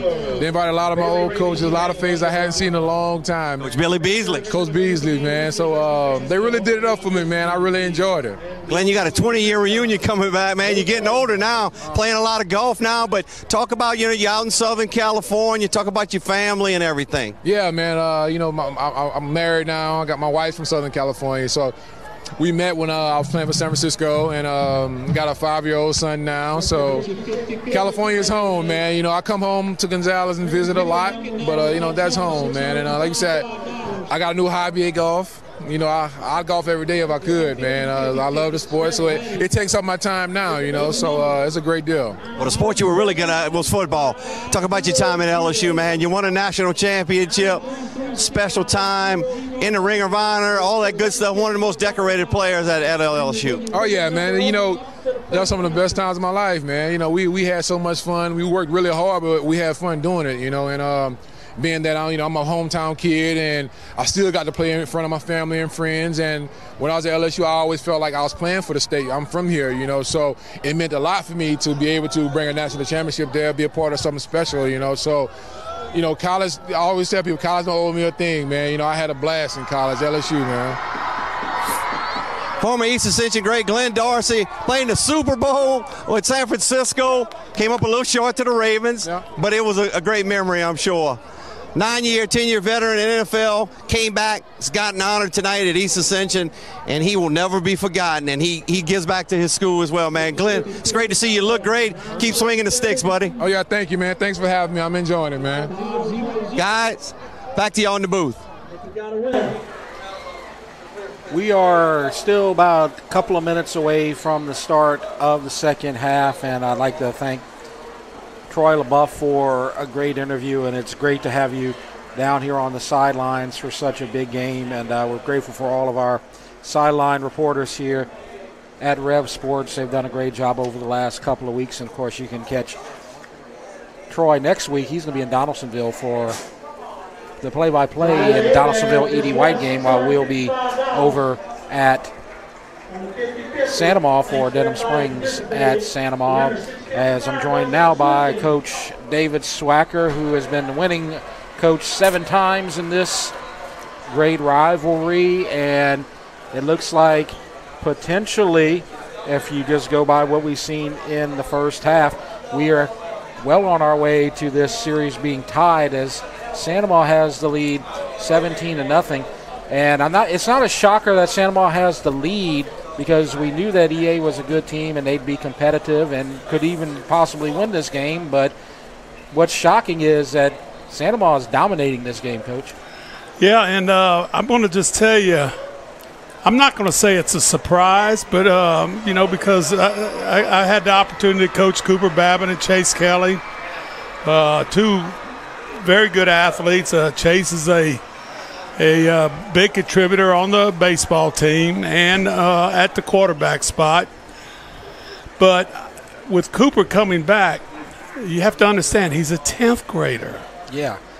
He's a 10th grader, just like number 1 is Holiday Browning for East Ascension. And, you know, being able to, you know, you had an injury. And you have to be thinking about that when that ball gets back to you. I just think, you know, I know the score is 17-0, but I'm going to tell you a big factor in this game is I don't think the East Ascension quarterbacks have gotten many direct snaps. They're all to the left or low. I hadn't seen any high yet. Yeah. And I think that really affects the decision-making of a quarterback.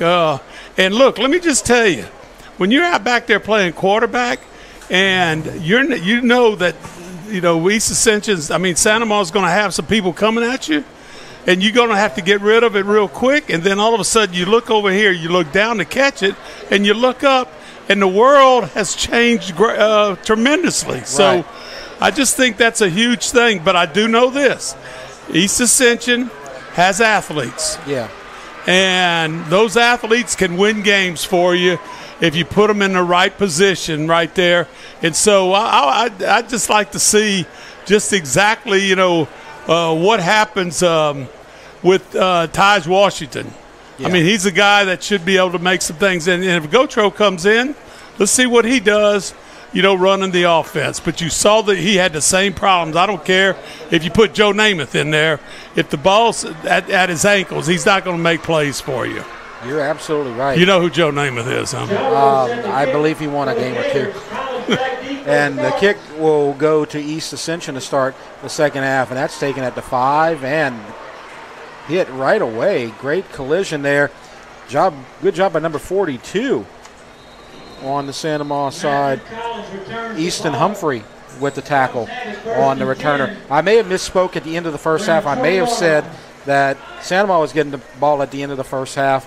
It's East Ascension with the ball in the second half. You saw Humphrey down on the ground there for a moment, but he jumped right up. Well, I think about 5 people had to get off of him for him to get up. And so nice little start. A good effort there by East Ascension coming out, and Santa Maria did a good job as far as doing coverage on the kickoff team right there. And here the Spartans start the second half, 1st and 10 from right around the 20-yard line. And so the quarterback is Gotro with the pitch and some room to run. Breaks one tackle and out of bounds, and a late flag may get an extra 15. As it looks like that's number 38, who may have made some contact out of bounds, Anthony Salzarulo, on the running back Thompson. I like the play thought right here. Not a whole lot of yards has been getting, in the rushing game between the tackles. So you go outside. Santa Maria misses a tackle out there, and you got good athletes on the outside that can block for you. Mm-hmm. And you want to run that play toward your own sideline so that when you get that late hit out of bounds, everybody's campaigning for it, right? And, boy, they cut this field down quick. Yep, they're at midfield. Gotro, good snap. And dancing around, maybe gets a yard before number 44 gets in there, Thomas Leonard. And I believe that's also 32 in there as well, Damon Smith on the inside. So it's going to be a gain of 1, 2nd and 9. Ball on the Santa Maria side of the field. Only, I believe, the second time that EA has gotten into Santa Maria territory. 2nd and 9 with 11:10 left to go. Good snap again. Quick pass, and that nearly picked off. The closest guy to that pass was Caleb Ricks, and he's already done his damage for tonight with the pick six. Rick says, I need you to throw it a little bit. Whatever you had right there, your wide receiver there, Chasson, he just looked like he ran a slant and kind of stopped. Yeah. And so the throw was right there by Gotro. It's 3rd and 9. Good snap, rolls out. Will he run? Yes, he will. Not going to get there. It's going to be about 5 yards shy. And on the far side of the field, about 10 yards behind the line of scrimmage, you have a flag being thrown at the end of the play as you have contact between a DB and an offensive lineman. That might be an offsetting type of thing. Let's see what the call is going to be. If it is, it's 4th down. Well, that's Ja'Cory Sanders, a cornerback for the Gators. And I think that was Bryson Martinez. Unsportsmanlike. Only on the Spartans. Against the Gators and the Sport. Oh, no, did they call it? I both ways. Yeah, they did call it both ways. Now, watch what the white hat's going to do. Men, I'm here to officiate this game. Yep. And it's either going to be with you or without you. No foolishness. Come on. This game is such a great rivalry. Let's not spoil it with some sloppy and silly nonsense out there, right? Good play by the official here. Yep. So 79 right there. And that's Aiden Joseph. You saw him in the middle of that. So it looks like after that it's going to be 4th down, as the offsetting penalties do not matter, as it happened after the play anyway. And it's going to be a punting situation. I guess your best option here is to get Ramirez, who's already pinned one down deep inside the 10.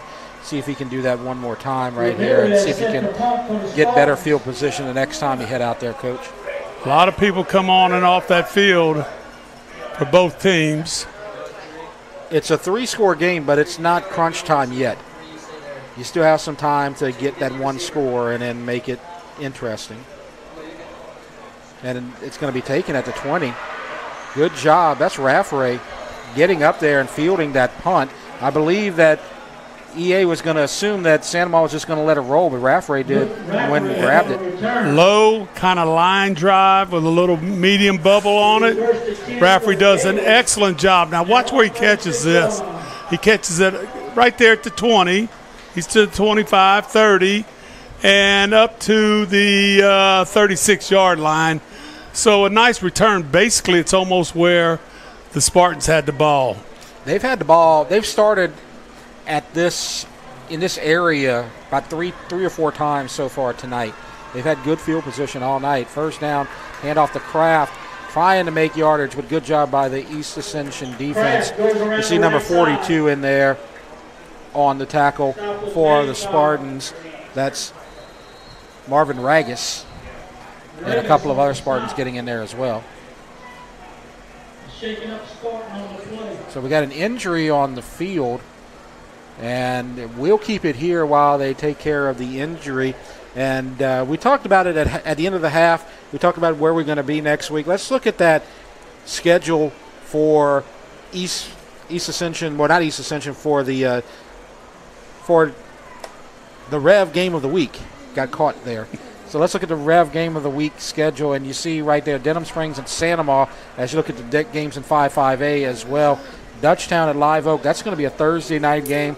EA is going to go to Walker, and then you have Denham and Santa Maria. As Santa Maria, if they can win here tonight, they got a chance to start 2-0 in district before they get into the game against Dutchtown in 2 weeks from now. Well, I was, wondering just exactly, and of course the Dutchtown game is not over with yet.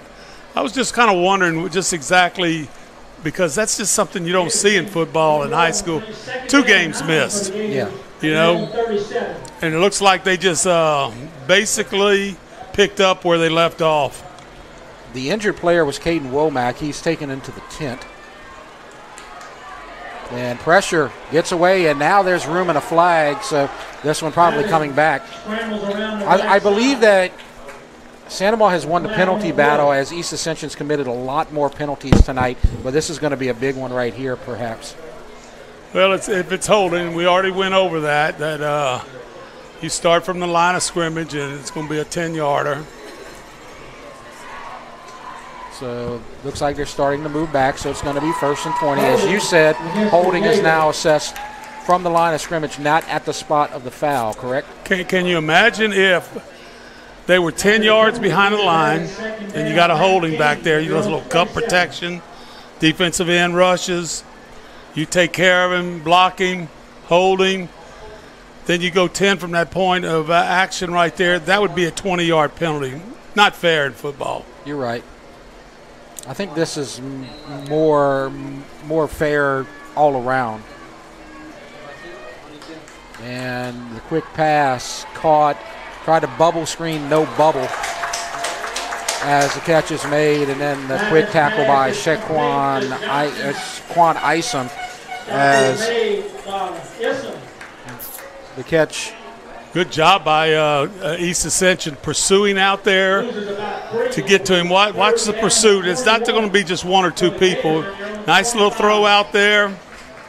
That's Tobias Levy with the. So you have four Timothy Spartans Johnson right there on that tackle. Timothy Johnson with the catch, number 84. So it's 3rd and 21? Yep. Call your 3rd and 21 play right here. Handoff up the middle, and look at Isom. Isom dominating this series of downs for the Spartans. He's fired up, trying to get his team fired up, trying to get the crowd fired up. It's a little quiet on the East Ascension side right now as they trail 17-0. But they're going to get the ball back, and they're going to get decent field position. Job right there. Yep. Unblockable right there.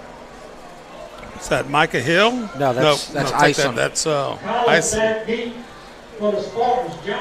Gyro to punt. Pressure.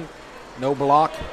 And a neutral bounce to about the 45-yard line. So Coach, they lose a little bit of field position, but it's still manageable right here. I believe they were punting from the Santa Moss side of the field. They're not quite to the Santa Moss side of the field right here with 8:09 left to go in the 3rd quarter.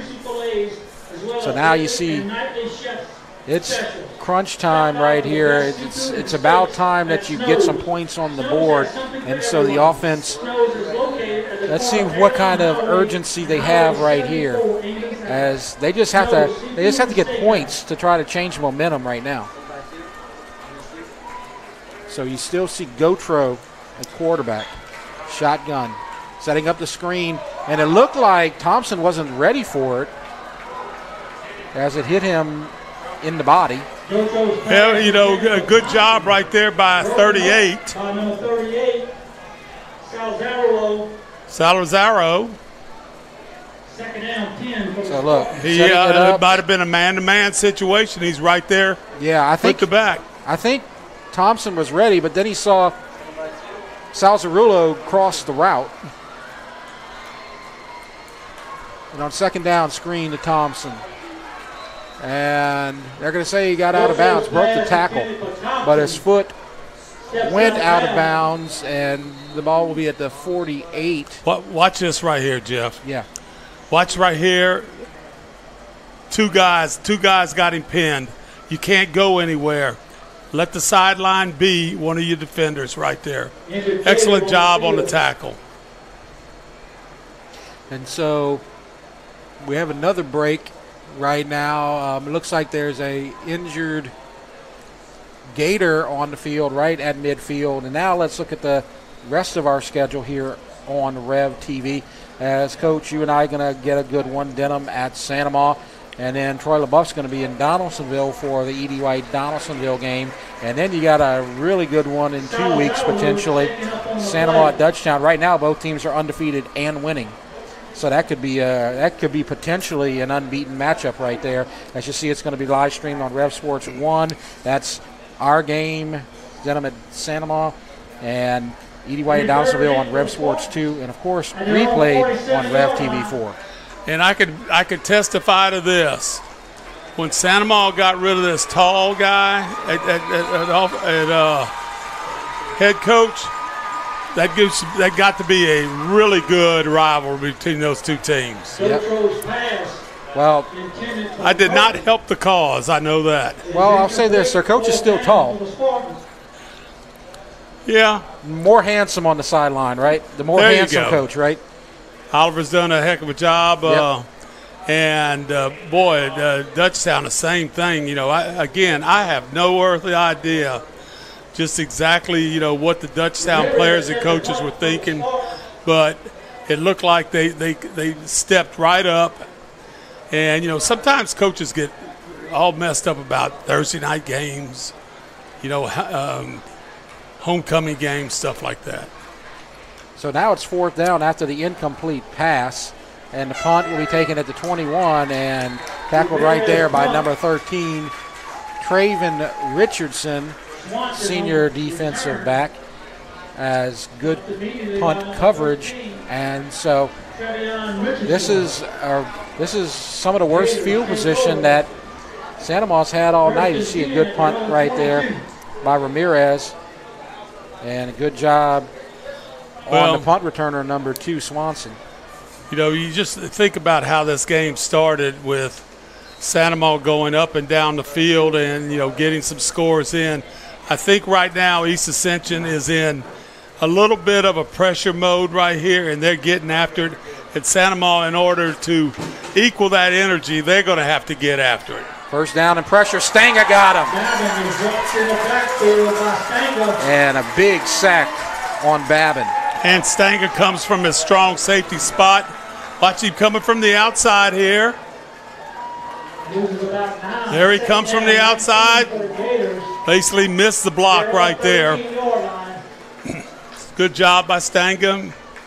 Been a starter for a couple of years now. Yeah, that's an 8-yard sack. Ball back to the 13.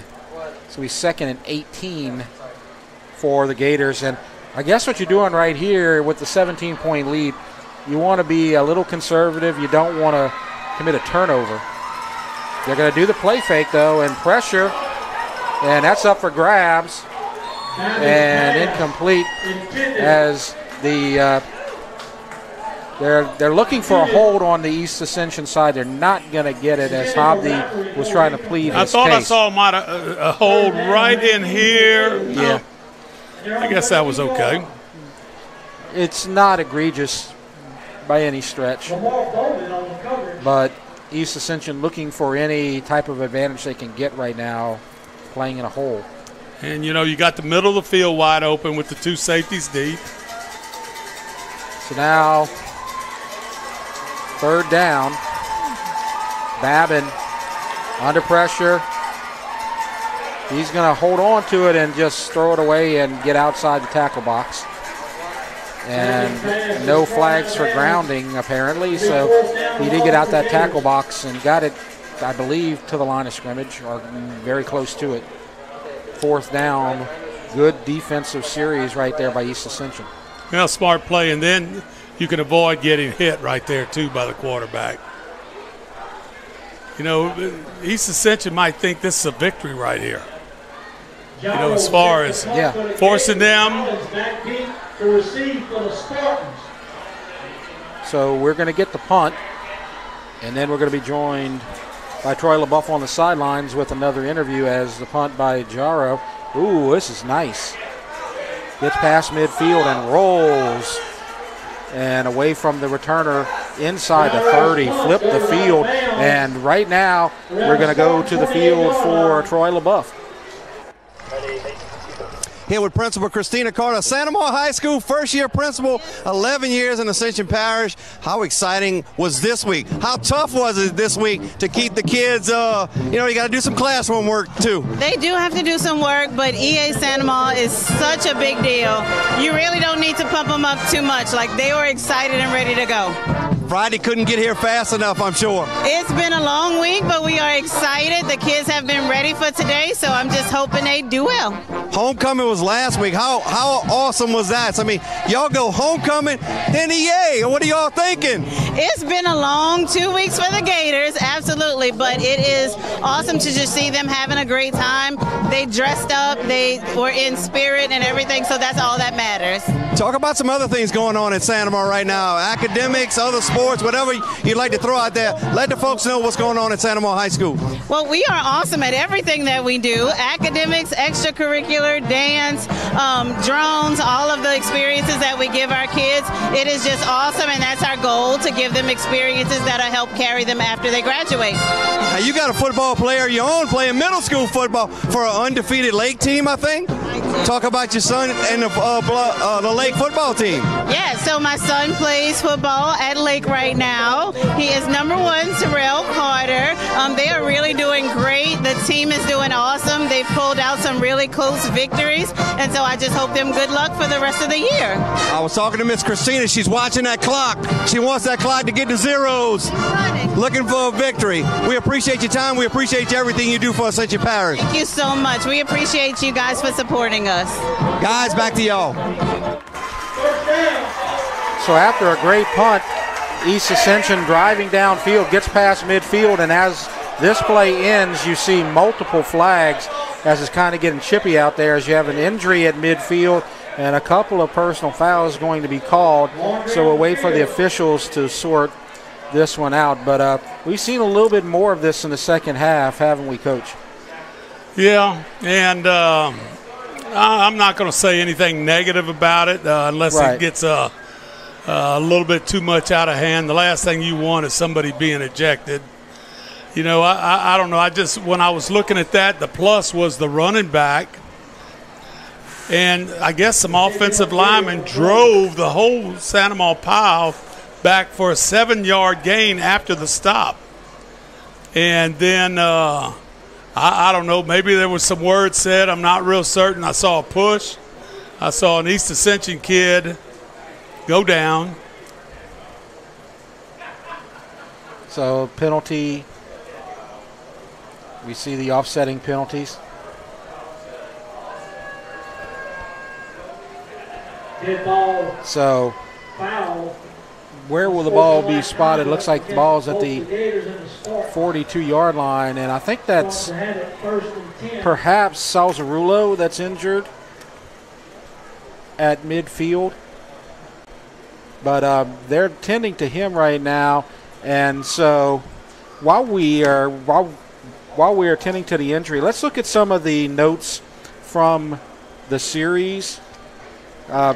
East Ascension versus Santa Maria, and I want to bring up the fact that there's only been one shutout so far. Lyle Boudreau providing us with that information. 1995, 28-0, Santa Maria won.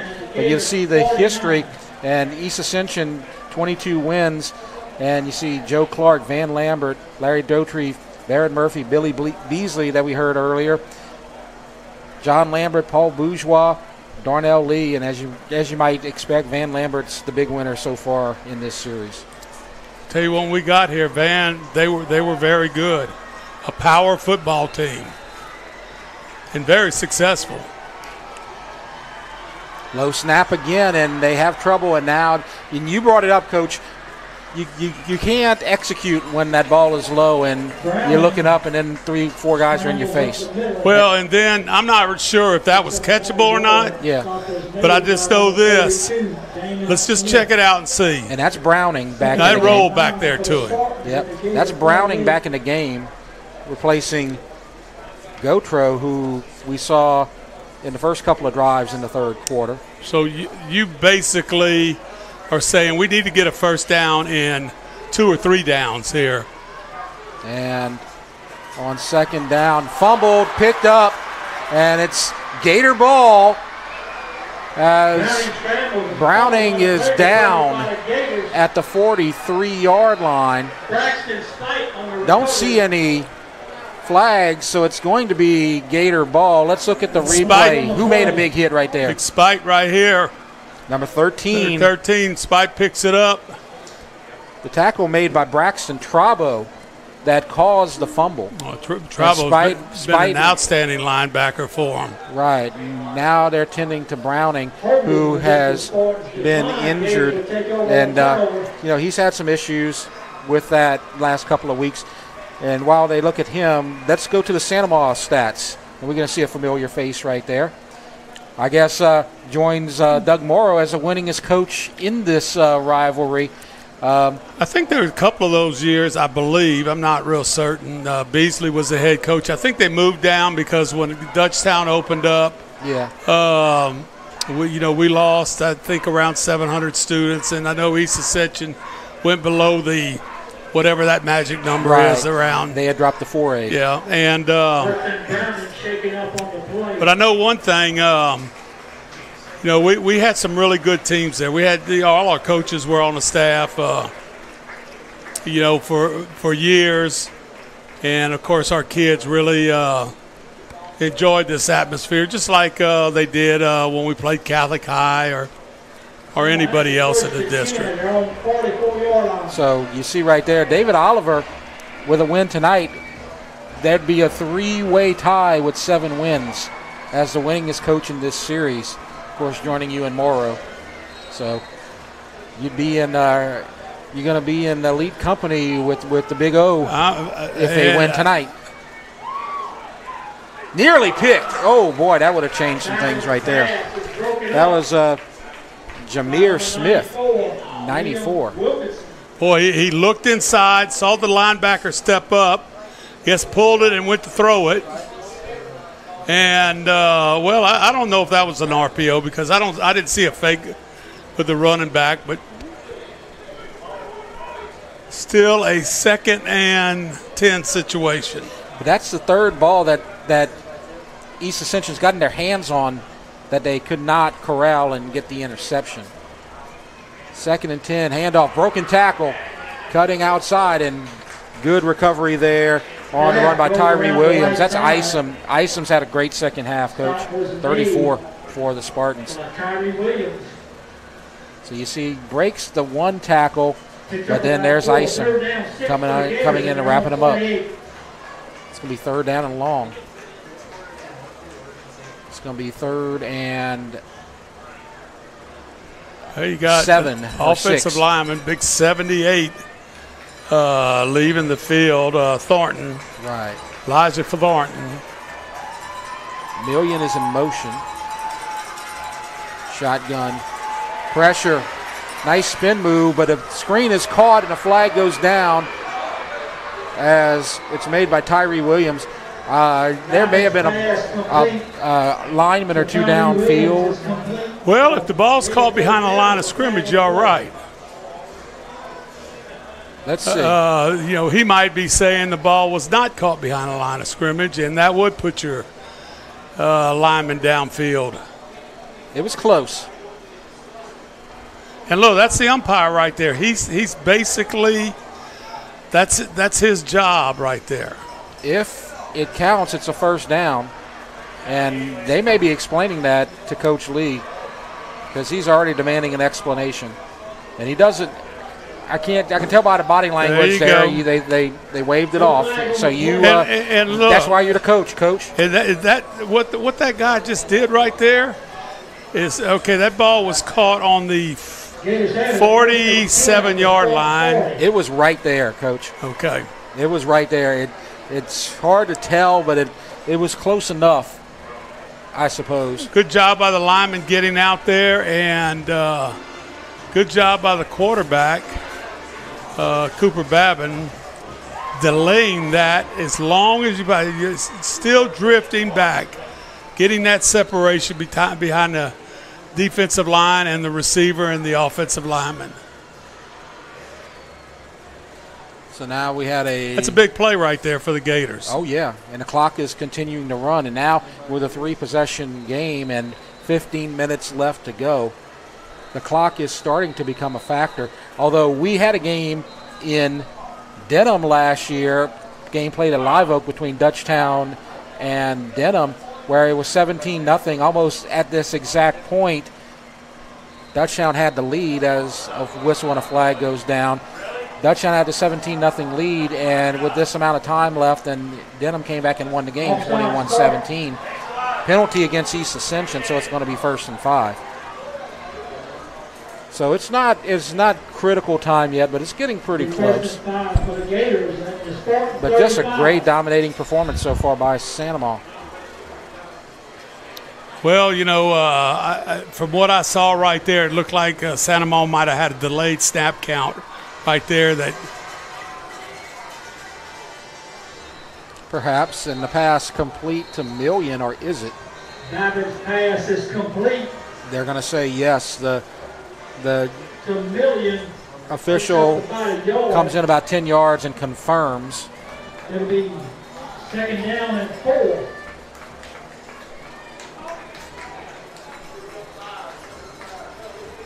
So they're going to say 2nd down and 4. That's a short gain.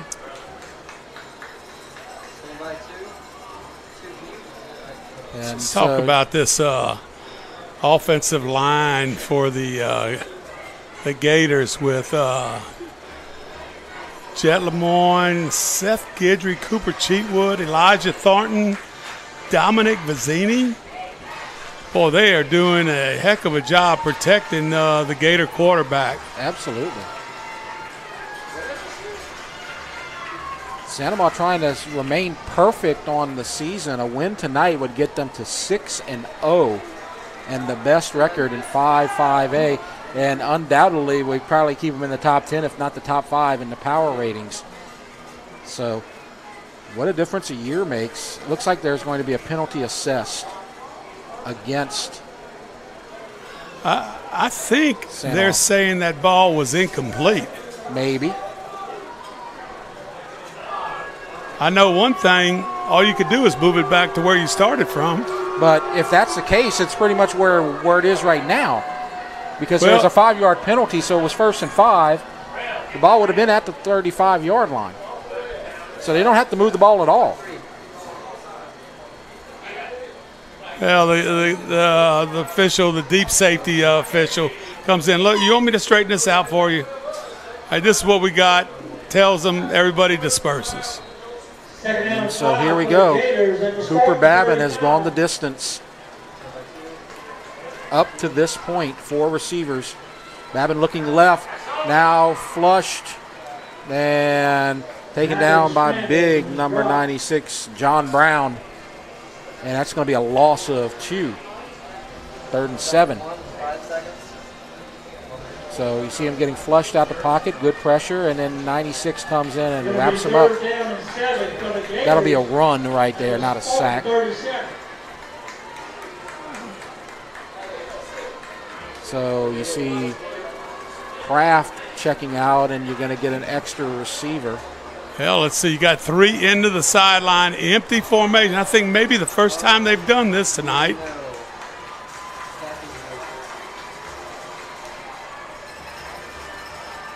And so the shotgun pressure rolls right, deep in downfield, incomplete, up for grabs, and complete goes to Timothy Johnson. So that's going to bring up 4th down. And it's going to be a punting situation. Probably not wise to go for it right here, pin them back. No, I mean, this is, remember, we're in the 3rd quarter. Yeah. But you're approaching the 4th. And you have a comfortable lead right now. You don't want to give East Ascension good field position. And we have a flag. Game has gotten sloppy here in the 3rd quarter. It's slowed down a lot. Some issues with ball placement, some issues with penalties, some unsportsmanlike penalties, and just general sloppiness after a fairly clean first half. Well, something that I noticed in some games last night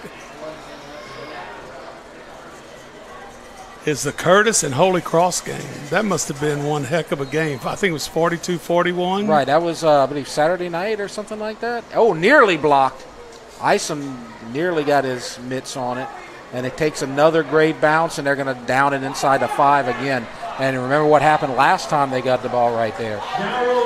And so right now with the Spartans in a hole, why don't we go ahead and take a look at East Ascension and their schedule this season and what they've done so far with the 1-4 start and where they stand for the rest of the district. Okay, you tell me the name of the team. So Zachary. All right. Zachary's number 3 in the rankings. West Monroe? West Monroe, they are out of the rankings now. Destrehan? Number 2 and state winner last year. So then you have that tough schedule, but then Santa Maria, they're trailing tonight. Then they go to Walker. Then they go to Denham. Then they finish with home games against Live Oak. That's homecoming night. And then they get the home game at Dutchtown. But they have to get on the winning track if they want to make a dent in the postseason. They got to get something going very quickly here as the handoff goes inside. Right now they're on the outside looking in. They played some pretty strong teams, but when you lose those games, you don't get as many points. Right now they're in the low 30s, I believe, in the power rankings, and you get, I believe, the top 28 make it into the postseason. Yeah, I think that's it.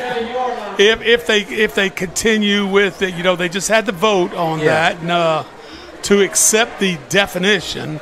Right. So we're not a sports academy; we're an English academy now. Yeah, exactly. And that's Gotro after the injury to Browning. And it's going to be a couple of yards shy completion for East Ascension to Ja'Cory Mitchell as we are approaching 1 minute left to go in the 3rd quarter. And I'm just thinking of this Gotro kid. When I saw him against Zachary or West Monroe, you see where he threw that ball? He's like on the 3 or 4 yard line. He was in the end zone on, let's just say he had 8 passes. Never had an opportunity to get out into the where you're not in the vomit zone of having to get rid of the ball. Right. And a first down and a lot more. And that's big because we alluded to it, but we really didn't say it. But when East Ascension had that ball inside the 5, last time at the end of the second quarter, they threw a pick 6 and changed the complexion of this game. But they don't get it right here as Taj Washington gets the first down. So approaching perhaps the final play of the third quarter, and we're going to have another interview with Troy LaBeouf at the end of the third, so stay tuned for that. And shotgun pass caught, and that's Mitchell, and that's close to another first down. And the spot looks like it's enough. So it's 1st and 10, clock stops at 10 seconds. So well-designed play right there, and good pass by Caden Gotro. And a nice job right there on the play action fake right there. And that defense, Braxton Speak, was backing up a little bit, playing the curl zone in the strong safety spot, and able to get that ball out there and turn upfield for a plus gain. There was some confusion. Looks like that's been settled. And they're going to get the halfback pass, or the receiver pass, and that, I believe the snap might have affected that a little bit, as the quarterback was the intended receiver from the pass from Chasson, and the clock stops at 4 seconds, so we'll get one more. It was disappointing right there because, again, the timing's off. Watch where the snap goes here. Down by the ankles, no timing. Quarterback throwing back to the quarterback. If all that would have timed out real well and Gotro gets down the sidelines, you might have a possibility of a pretty big play. Good coverage here by number 25, MJ Dunn. And there's some pressure and a sack. And the ball's on the ground, picked up. And it's going to be bad field position after the fumble, sack fumble, as we end the third quarter. And so with our score 17-0, we're going to go back to the field and join Troy LaBeouf. 17-0 as we start the fourth quarter here at Spartan Stadium. Happy to be with Principal Lauren Avery of East Ascension, third year as principal, 25th year in the profession. Congratulations on getting to that point. Thank you. Thank you. It's been great. It's been great. Great 25 years. Talk about this week. You know, it's got to be tough on your teachers, everybody involved. I think it might be tough on the whole community right now.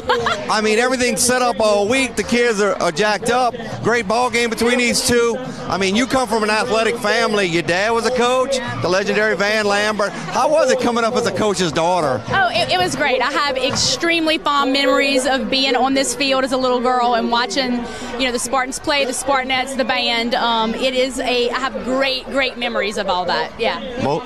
Most people don't know you graduated from Santa Ma. I did. 1995. That's it. That's right. So you have a brother at Santa Ma? I have a brother at Santa Ma, a sister-in-law at Santa Ma. I have a lot of friends and family there. I actually started my career at Santa Ma, so I have some great memories of being at Santa Ma as well. I live in Santa Ma, so yeah. I mean, it's a typical, very friendly rivalry that goes on between the Spartans and the Gators. There's a lot of house divided that are around here, but it's great.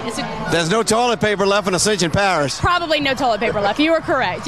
Let's talk about some other things going on at East Ascension. Academics, and this band is outstanding. Yes. So our band does a fantastic job of being part of the game. They're not just, it's not just a platform for them to play. And while they are, obviously fantastic musically, they add so much to what is happening, on the field and in every single game. So we love having them. We have two great band directors, Charles Lee and David Gambino. They are phenomenal. Cheerleaders dance team. They set up the big tunnel for them to come out. Yes. Our yell leaders. So, we have about 100 yell leaders that are out here and really take charge, not just, of a setting at a football game, but really impact everything that happens on campus. Last question for you. No construction going on at East Ascension. That's exciting, but how tough it is to work around that. It is, but I'll be honest, people have been great. We have a really forgiving group of teachers and students, and any inconveniences that have come along, they've been great with. So we're anticipating, a move-in for next school year, and we're extremely excited about that. 1 quarter to go here at Spartan Stadium. 17-0. Principal Lauren Avery, thank you for your time. Thank you. Go Spartans! So 4th down and a punting situation after the incomplete pass. So Ramirez will try to pin Santa Ma back as it's a line drive this time. And it's going to be picked up and taken to midfield by Raffray. Very dangerous, but very successful. So good field position for Santa Ma. And as we start the 4th quarter and Santa Ma leading 17-0, let's look at their schedule and let's look at them as they try to stay perfect on the season tonight. They're 1 quarter away from doing that. They've beaten Carver, Washington, Kennedy, who's in the top 5 of Division II non-select, ahead of Lafayette Christian, as a matter of fact. Then Opelousas, they're really good. Big win against New Iberia last night. Yep, and then you look at their schedule, and we'll talk about that.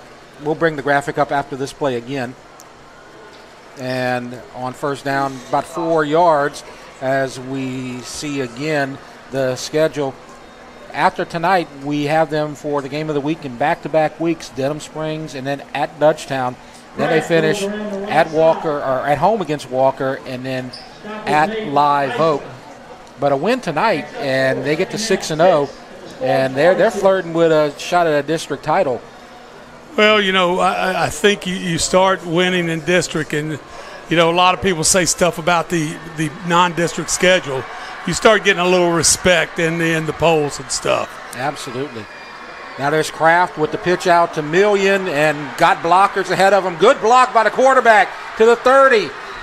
And down inside the 25. Make that about the 27. I'm going to just tell you, it is unreal how you can do this twice in one game.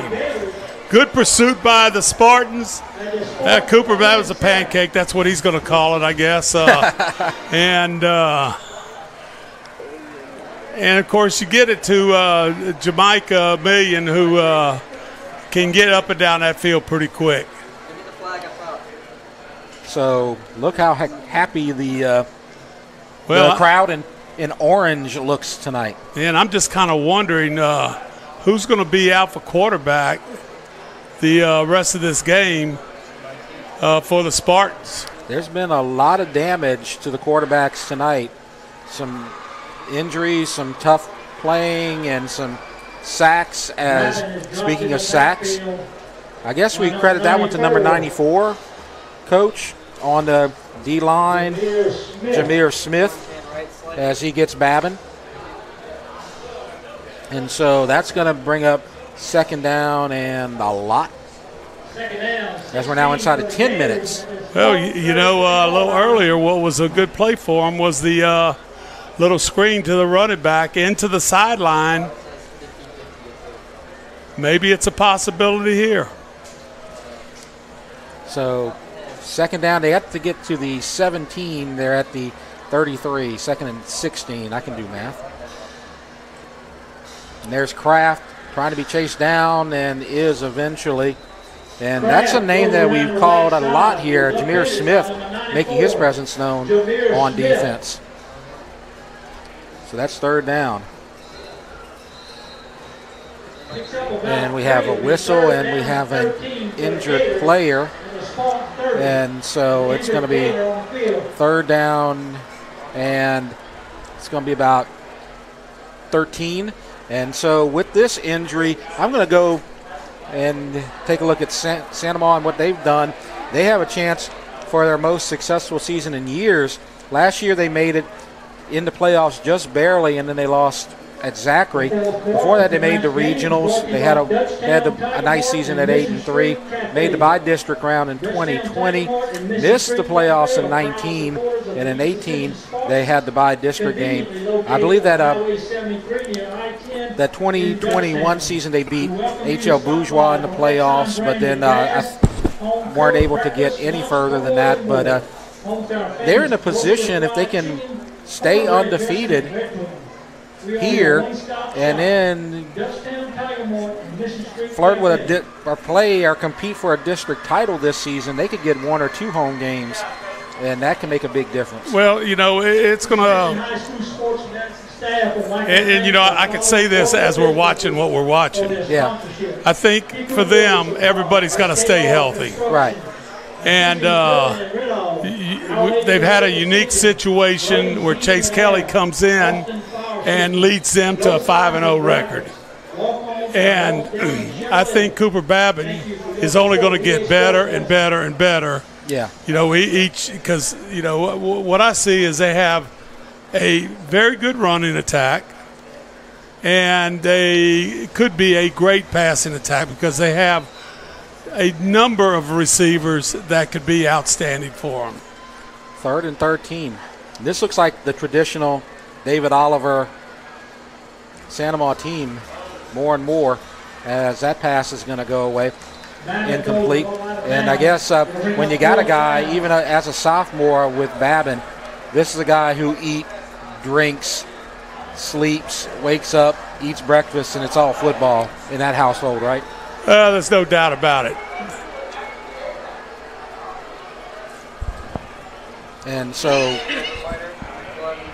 what are we looking at here? There's the discussion with the officials, and the offense is still on the field. I think they missed an opportunity right here. Now maybe they'll make something of it. Yeah, they're going to go for it on 4th down, which is interesting. Now we have another whistle. Don't know if this is – doesn't the clock run out in there? Or no, there's an official timeout. Maybe another clock issue. Like I said, this game is kind of slowed down a lot with 9:03 left to go in the game. And for the Santa Maria side, they can't make this clock go any faster. That's what they're hoping for, because right now with 9 minutes left in a 3-possession lead on East Ascension, they look to be in very good shape. But East Ascension has big play and big strike capability. They have a huge offensive line, and they got 2 really good running backs. Of course, their quarterbacks have been beat up tonight, so we don't know what's going to happen. And that's going to be interesting to see just exactly, because I could not find out who made the last throw before there was a change of possession.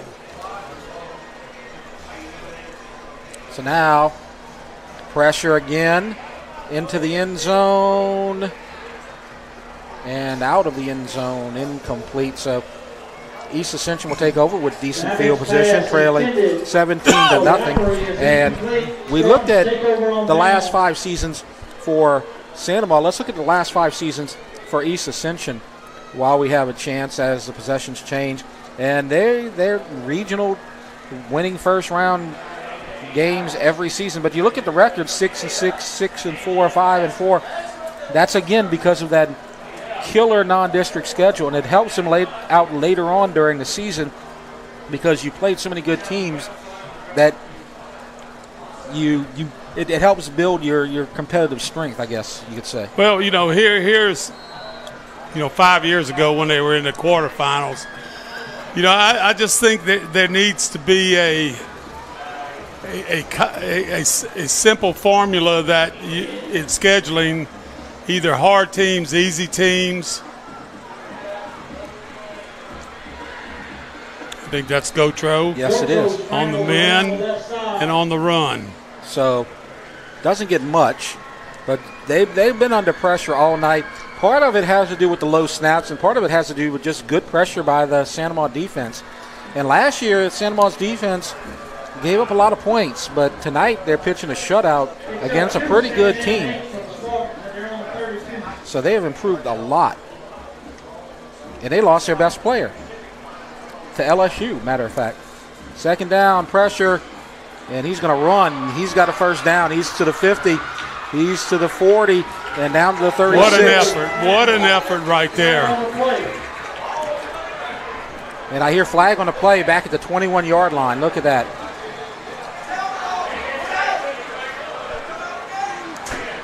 It's coming back, Coach. And I think that's 79, Aiden Joseph, who's very upset. And he's talking to Coach Darnell Lee over at the 30-yard line. So he's obviously the guilty party. But yeah, let's see if we could see it. 79. Oh, he did grab a guy, it looks like, but that was well after he had run past. But that doesn't matter if he does it, right? Yeah, good job right there by Gotro. There's Coach Oliver. So the big O trying to catch you, Coach. He's 8.5 minutes away. Hope he does that and he gets a lot further down the road. So with the ball at the 20, it's going to be 2nd and 20.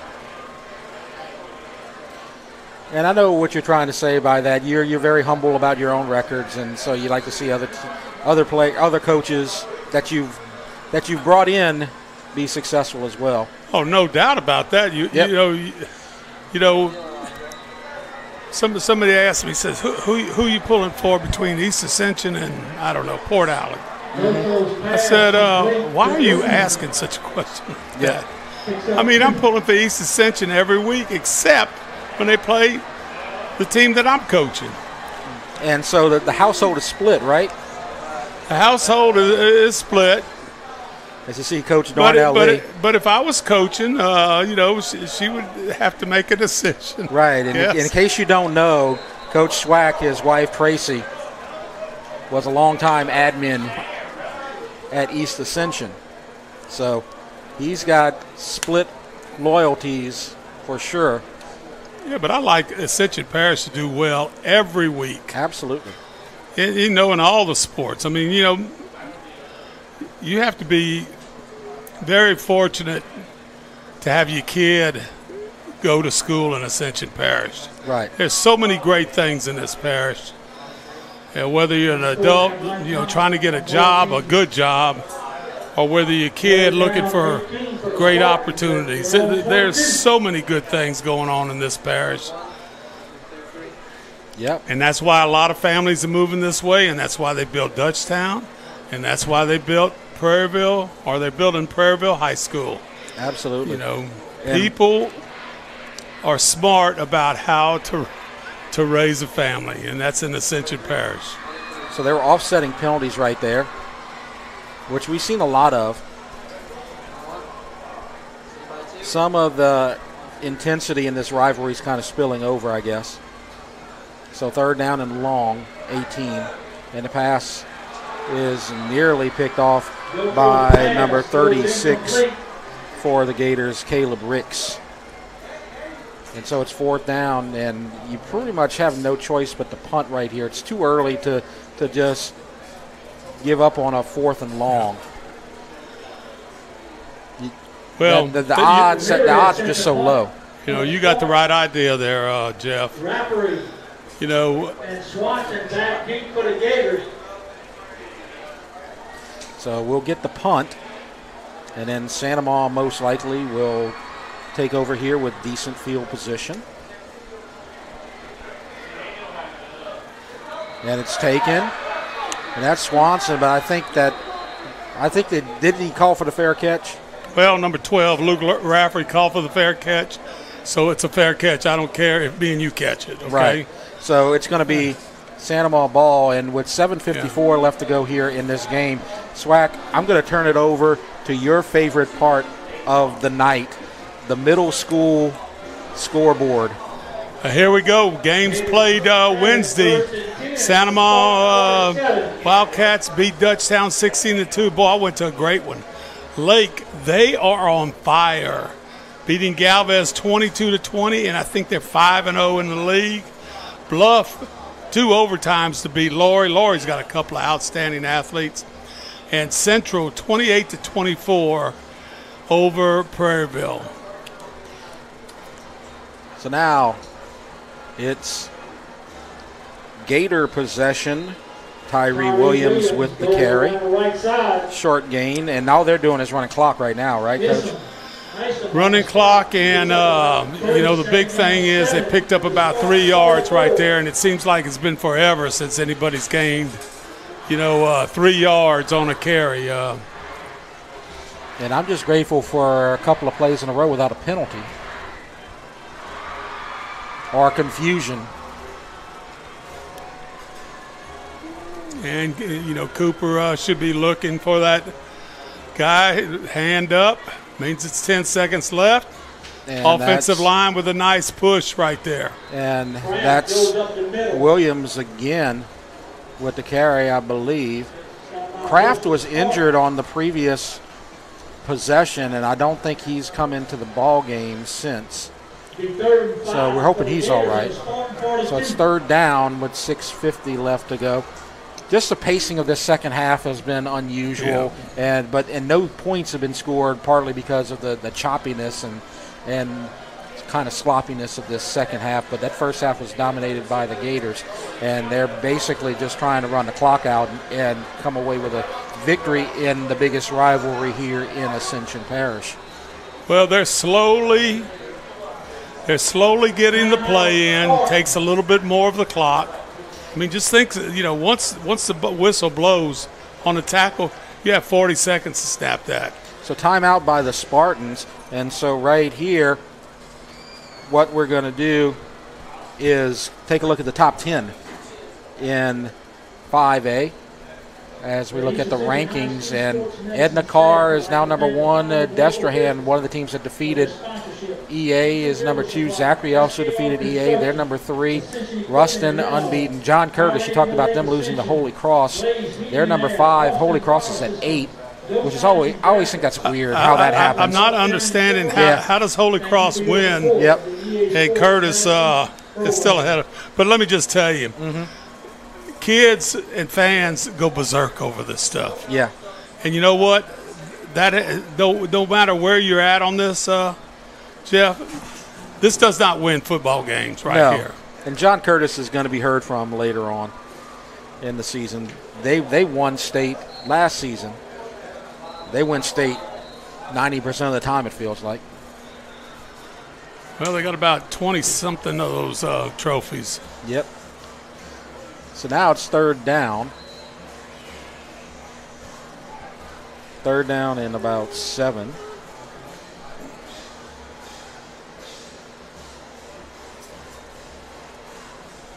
Babin maybe setting up the screen. And it's caught.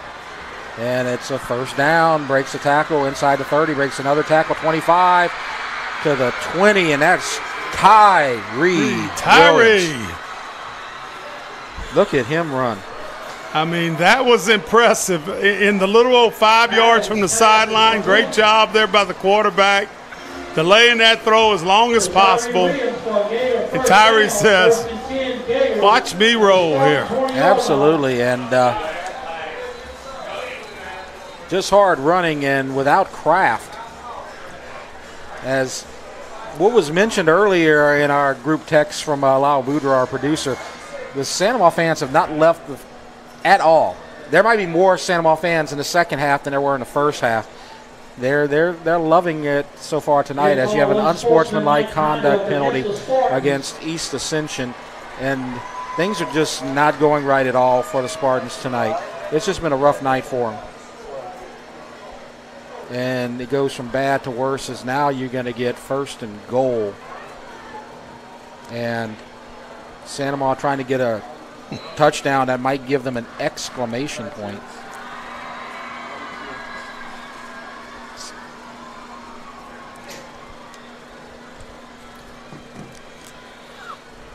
Six minutes left to go exactly, and there's Williams, and he gets a yard. The defense has played well here. They've got a lot of pressure on the quarterback, but a couple of screens have kind of been very timely and great calls by offensive coordinator Seth Babin.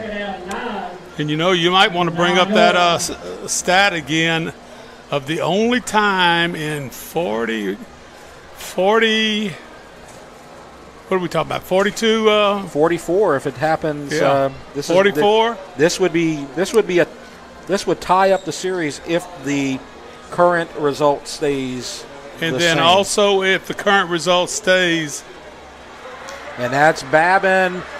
And the ball is out, but he's in the end zone before. And it's a touchdown for the Gators.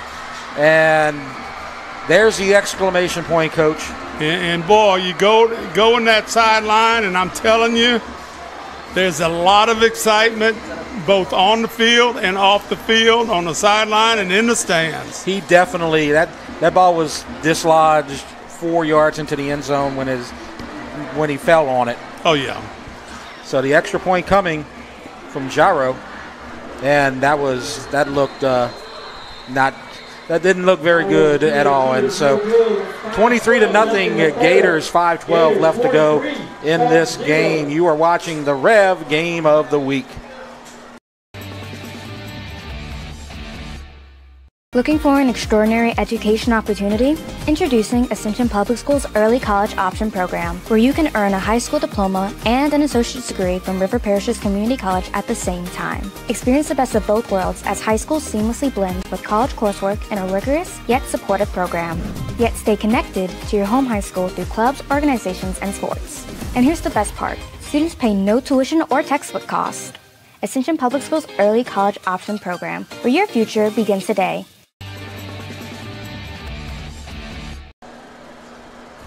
23-0, Santa Ma with a dominant performance tonight, trying to get the second shutout in this rivalry's history. The only other one, 1995, Santa Ma won 28-0. And if Santa Ma had some doubters with that 5-0 record, they're not going to have any doubters. They're not going to have doubters after this. Absolutely. You know, and that should not be a concern because the doubters don't play. Nope. And, they've earned, what they've done tonight. The kick is taken at the 5. And so it's an offsides penalty against the Gators. But I hear people say, and you look at the schedule and they say, well, compared to East Ascension, who have you played? You don't have any 5A teams in there. You're playing some teams from New Orleans that we don't know about. But I'm going to tell you that John F. Kennedy is a very good football team. They are 4-1. They have beaten Live Oak. They've beaten Terrebonne. They've beaten some good 5A schools. Mm-hmm. And Opelousas, they were in the top 4 in the power rankings in 4A last year. Those are two quality wins that when you look at it and you're like, oh, who is that? Well, you better find out because Santa Ma is telling you who they were tonight. Yeah, and some good points right there. Mm-hmm. And but now all that's over with. You got district, and it's huge. I think each and every week anybody could beat anybody. That's just my thought. And another whistle. They want us to run out of things to talk about, Coach, but they don't know us very well, right?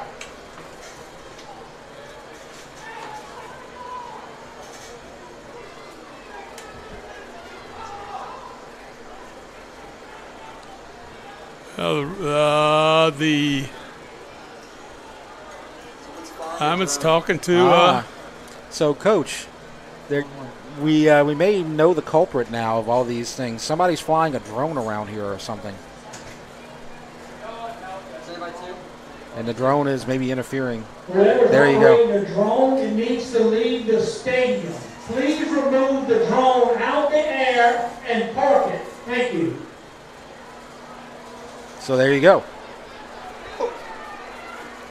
Nolan, you are the king. I'm thinking I coached 44 years, and I've never heard that announcement. Mm-hmm. Well, we've heard you drone before, but we never heard about a drone. Wow. We love you, Coach. Wow. We love you, Coach. Whoa, there you go. And there's a big return to the 45. Good job by number 80, Matthew Collins, senior wide receiver. I like the effort right there by East Ascension on that kickoff return. Yep. I mean, everybody's going full speed right there, especially that ball carrier. Outstanding job right there. So unless you get 3 touchdowns and 3 two-point conversions in the last 5 minutes of the game, Santa Maria is going to come away with a win that will tie this series. And Santa Maria's defense has looked very good. EA's had some problems offensively tonight, and Gautreau's going to keep it, and he's got a first down. Trying to make this a game. Gautreau's, I tell you what, I like his winning effort right here. And since he's been in here, he is really getting after it. I would wish he would get on the ground a little bit sooner. Making one more yard when you don't have to. You need to get on the ground and protect yourself. Yeah, especially with the injury to Browning. You don't know what's... Gators was 2 safeties deep. 4:28 left to go. Time, a big factor right now. Gautreau throws out of bounds. Dumas, the intended receiver, and that'll stop the clock with 4 minutes and 20 seconds left to go. A win tonight for Santa Maria would get them to 6-0. A loss by East Ascension would drop them to 1-5. And we've talked about Seth Babin and the job he's done tonight. We haven't talked about Dwayne Thomasy one time. He deserves a little credit tonight, doesn't he? His kids have done a very outstanding job. Boy, they have responded on every play. Great job there by the offensive line. The ball's loose. And was that Rock, I believe, maybe with the sack? And who comes up with the ball at the end? Let's see the replay. It's picked up by one of the big offensive linemen. Big 62. And the helmet came off. Flag on the field at the 35-yard line.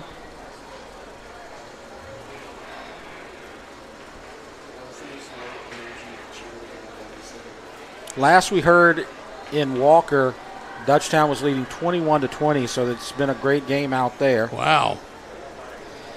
So Santa Maria, we talked about defensive coordinator Dwayne Thomasy. Let's talk about these guys again. Jai Joseph, Cohen Rock, Cameron Hill, Braxton Trabo, Damon Smith, Thomas Leonard, Anthony Salzarulo, Caleb Ricks, Ja'Cory Sanders, Lane Swanson, and Braxton Spite pitching the shutout in the first 44 minutes. And shutout, now you look at it, East Ascension has some nice-looking athletes there. And it's not, just running the ball up and down the field. You're throwing the ball, and so you got to stop a lot of things. And then their offensive line is tremendous. They are really big, and the Gators have done an outstanding job of not allowing that real big play. Yeah. I want to make a correction. I misspoke. It's Walker with the lead, 21-20 right now against Dutchtown. So a great game still over at Walker. I wonder if Walker's kind of scratching their head after that loss of last week. They did lose. Yeah. They also the first week to Ponchatoula. And there's pass caught. And that's going to go out of bounds. Jackson Chasson with the catch. Clock to 3:46. And I think he's shy of a first down by about 7 yards. Make it 3rd and 6, actually. So the ball's at the 32-yard line. The clock has stopped. So Gautreau has had a nice run, and he's had a couple of nice passes on this drive. He has come in relief of Hudson Browning, who played most of the first half.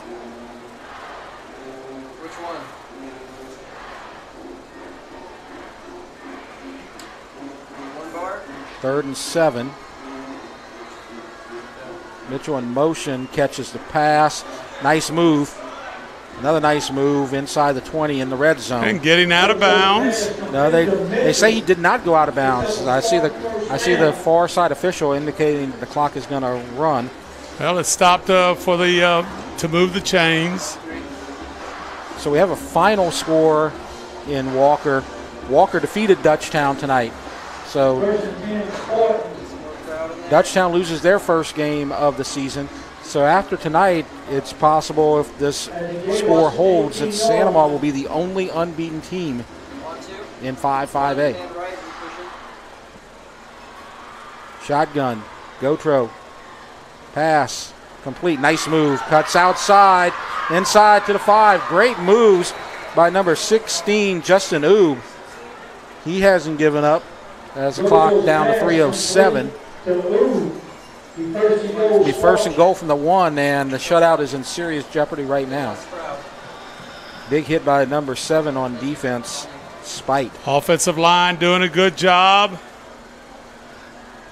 Gotro doing a good job finding not necessarily the open receiver, but throwing it where he can catch it and be an athlete.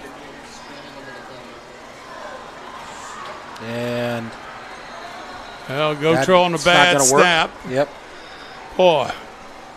You've seen it so much tonight. I mean, but we said it a lot last year, too. Yeah, I remember that. I know they made some adjustments, some changes. 2:24 left to go. It's just about reached the point where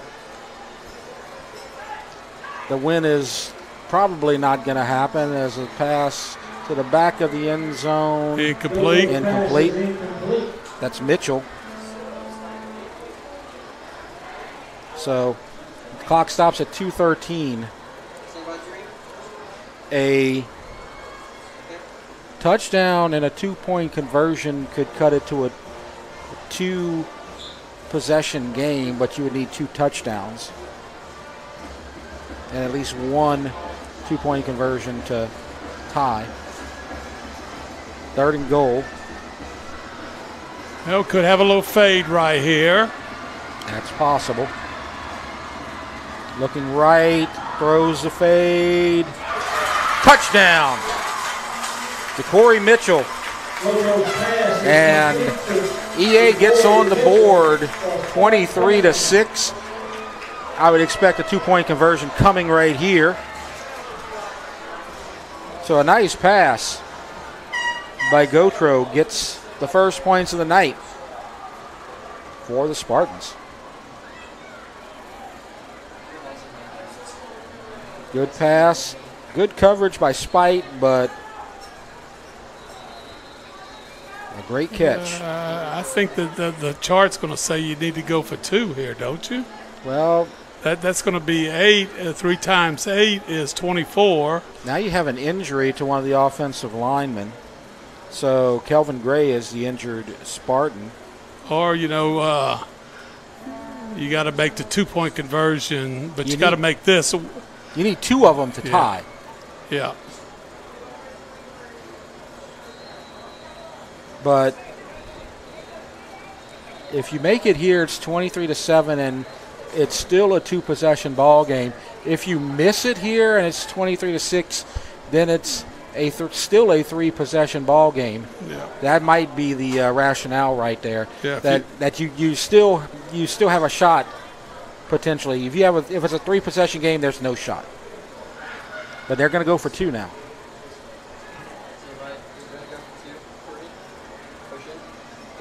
Now the quarterback rolls out, throws, quick pass. Mitchell gets the 2. Nice 2-point play right there by the Spartans. And so our score is 23-8, and we'll take a break. You're watching the Rev Game of the Week.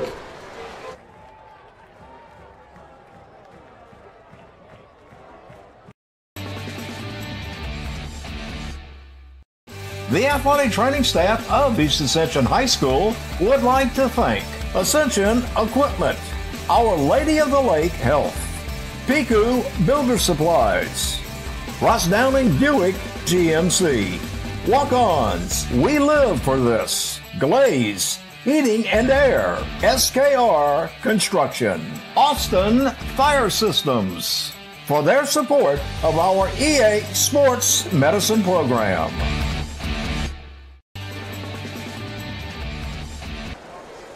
Okay, 23-8.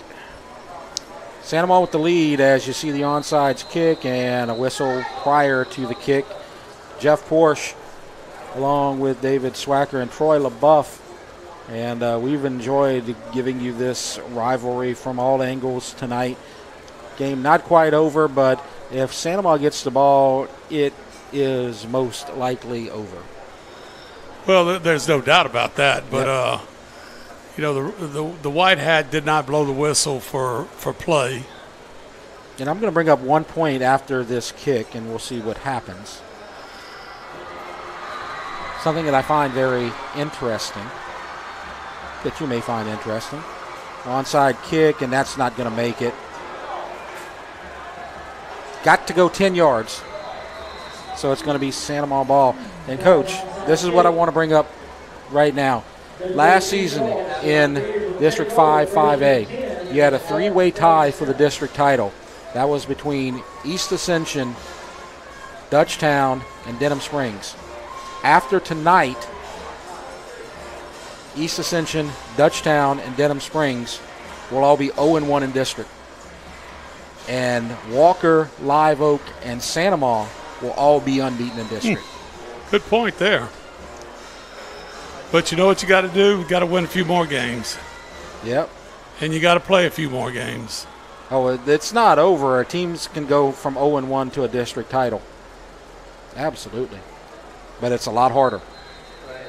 And I think that Santa Maria is making a case tonight that they might be the favorite. Well, you know, I'm going to say how many turnovers tonight?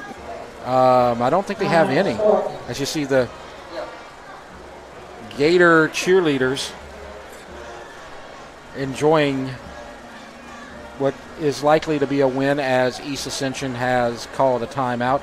Next week we're going to be at Santa Maria. We're going to see if they can still keep this incredible streak going, trying to get to 7-0 as they are going to play Denham Springs. Edie White at Donaldsonville will be the other game. Troy LaBeouf will be out there. And then in 2 weeks, Santa Maria at Dutchtown, also going to be a good one. But going into the season, if you believed the experts, most of them said that Denham Springs was the best team in the district. They're 3-3 right now. If Santa Maria can win that game, sky's the limit for that. There's no doubt. And, you know, I keep thinking this and saying this. Their quarterback, you know, has a little bit of experience, but he is a 10th grader. Yeah. And I would like to think that he is just going to get better and better. That's Chase Kelly with the you're right. There. You're right. And that was Joseph Hobby who wrestled him down. And I think the last timeout is going to be called. So now you have a team that might be the early favorite after week one, playing the team that was expected to be the favorite in Denham Springs next week. And how do you see that going, Coach? This is what I would like to. This is what I would be telling kids. We're first in district right now. Mm-hmm. So does that mean it's over with? Absolutely not. And, so and you Big know, O knows that. Yeah. Well, everybody, you know, but the whole thing you have to do is your kids will hear all kinds of things from classmates, teachers, parents, whatever. And your kids, everybody has to be on the same page as far as we got to take this one game each week. This was one. I don't even know if these kids even know who you playing next week. Yeah. And this was a big game for them right here, and really did a tremendous job. And you have the handoff right there by Williams, which is just designed to run 40 more seconds off the clock. Tyree's going, Jesus. Yep. They said hold on to the ball.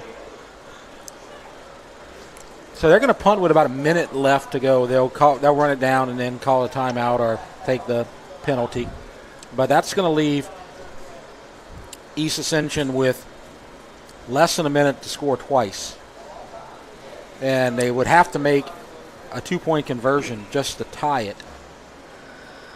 We had a situation one year against the team that we scored 3 times in the last 112, I believe it was. And that's just because we had some guys that just never quit. You know, there was plenty of people that left the game, and it was a away game for us. And so once you could throw that rock, things could happen for you. Yep. And, of course, we were pretty good at that onside kick. So, you know, good things could happen for you. So,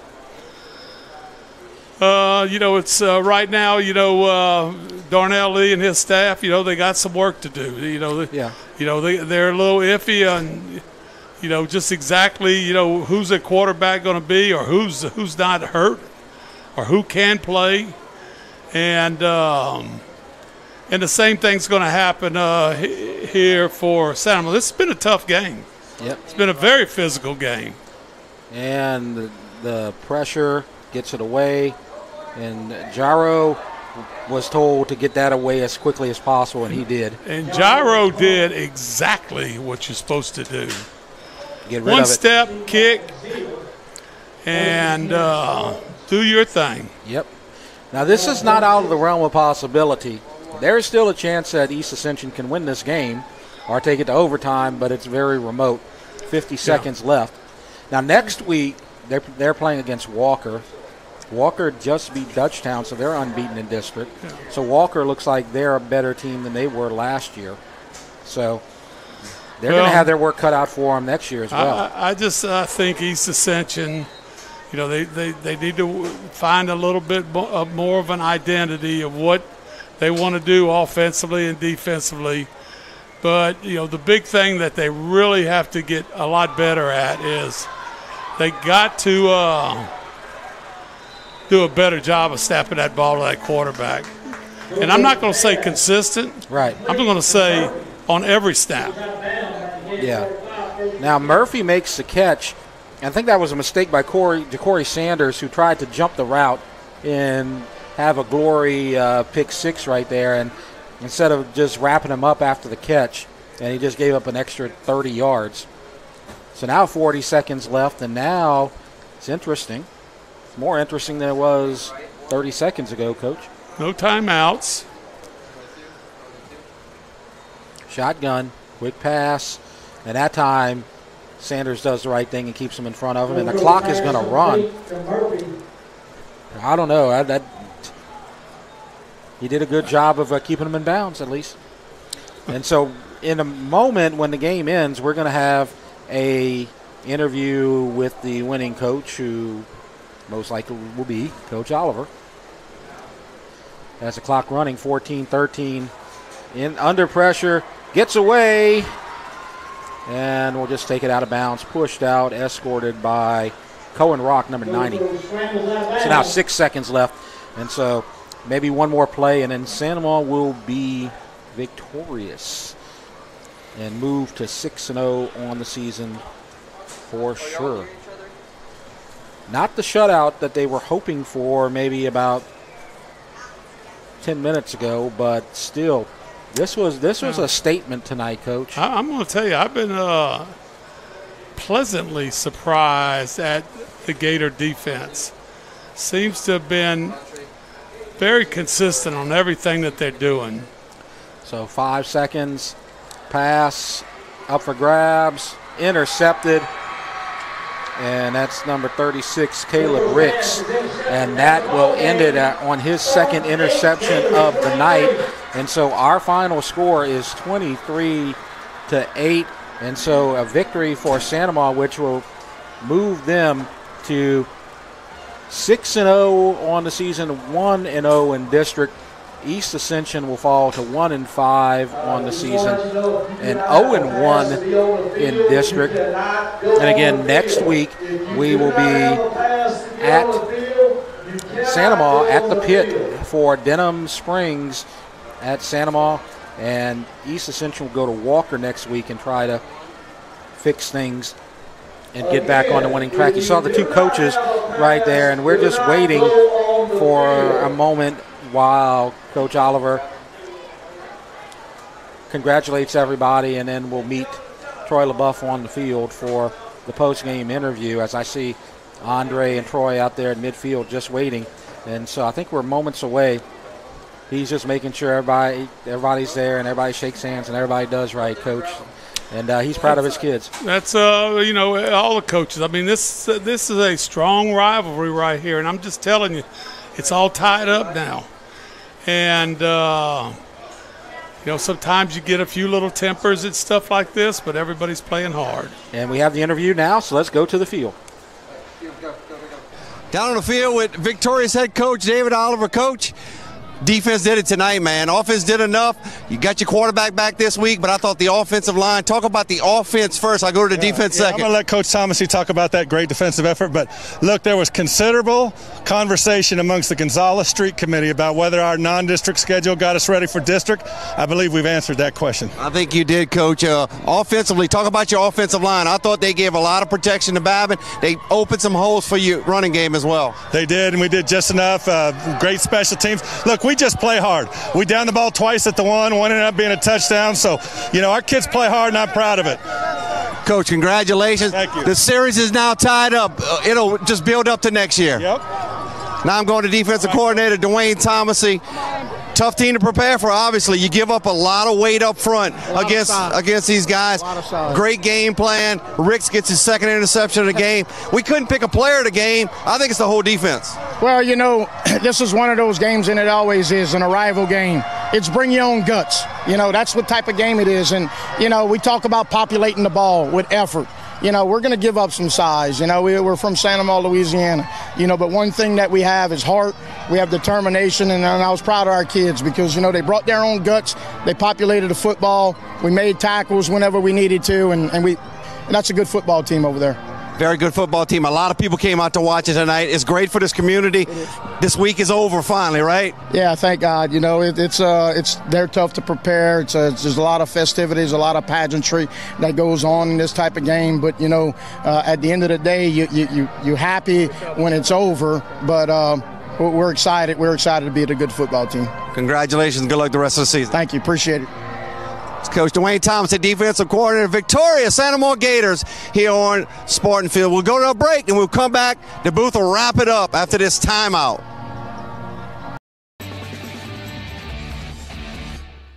Looking for an extraordinary education opportunity? Introducing Ascension Public Schools Early College Option Program, where you can earn a high school diploma and an associate's degree from River Parishes Community College at the same time. Experience the best of both worlds as high school seamlessly blends with college coursework in a rigorous yet supportive program. Yet stay connected to your home high school through clubs, organizations, and sports. And here's the best part. Students pay no tuition or textbook cost. Ascension Public Schools Early College Option Program, where your future begins today. They finished up, huh? So you see the end of the alma mater from East Ascension on a night where Santa Maria comes up victorious by a final score of 23-8. And the best rivalry in Ascension Parish, maybe the best rivalry in the state of Louisiana, is now dead even. 22-22. And Coach O, Big O, David Oliver now joins Coach Morrow and another coach at 7 victories in this series. Well, welcome to the club, and I'm going to tell you what, it's a hard profession, but Coach Oliver and his coaches and his players really did a very good job today against a physical, maybe in some regards, maybe a more physical team than Santa Maria. Usually they're bigger. Maybe some are stronger, I don't know. But I do know this, that they really played hard and very enjoyable to watch this game. And that'll do it for our broadcast tonight. We'll see Santa Maria next week at the Pit against Denham Springs, or you can watch Edie White and Donaldsonville. That's going to do it. I'm Jeff Porsche. Thanks to Coach Swack. Thanks to Troy LaBeouf. and our entire crew for a great broadcast tonight. We'll see you next week. Our final score, Santa Monica 23, EA 8. You've been watching the Rev Game of the Week.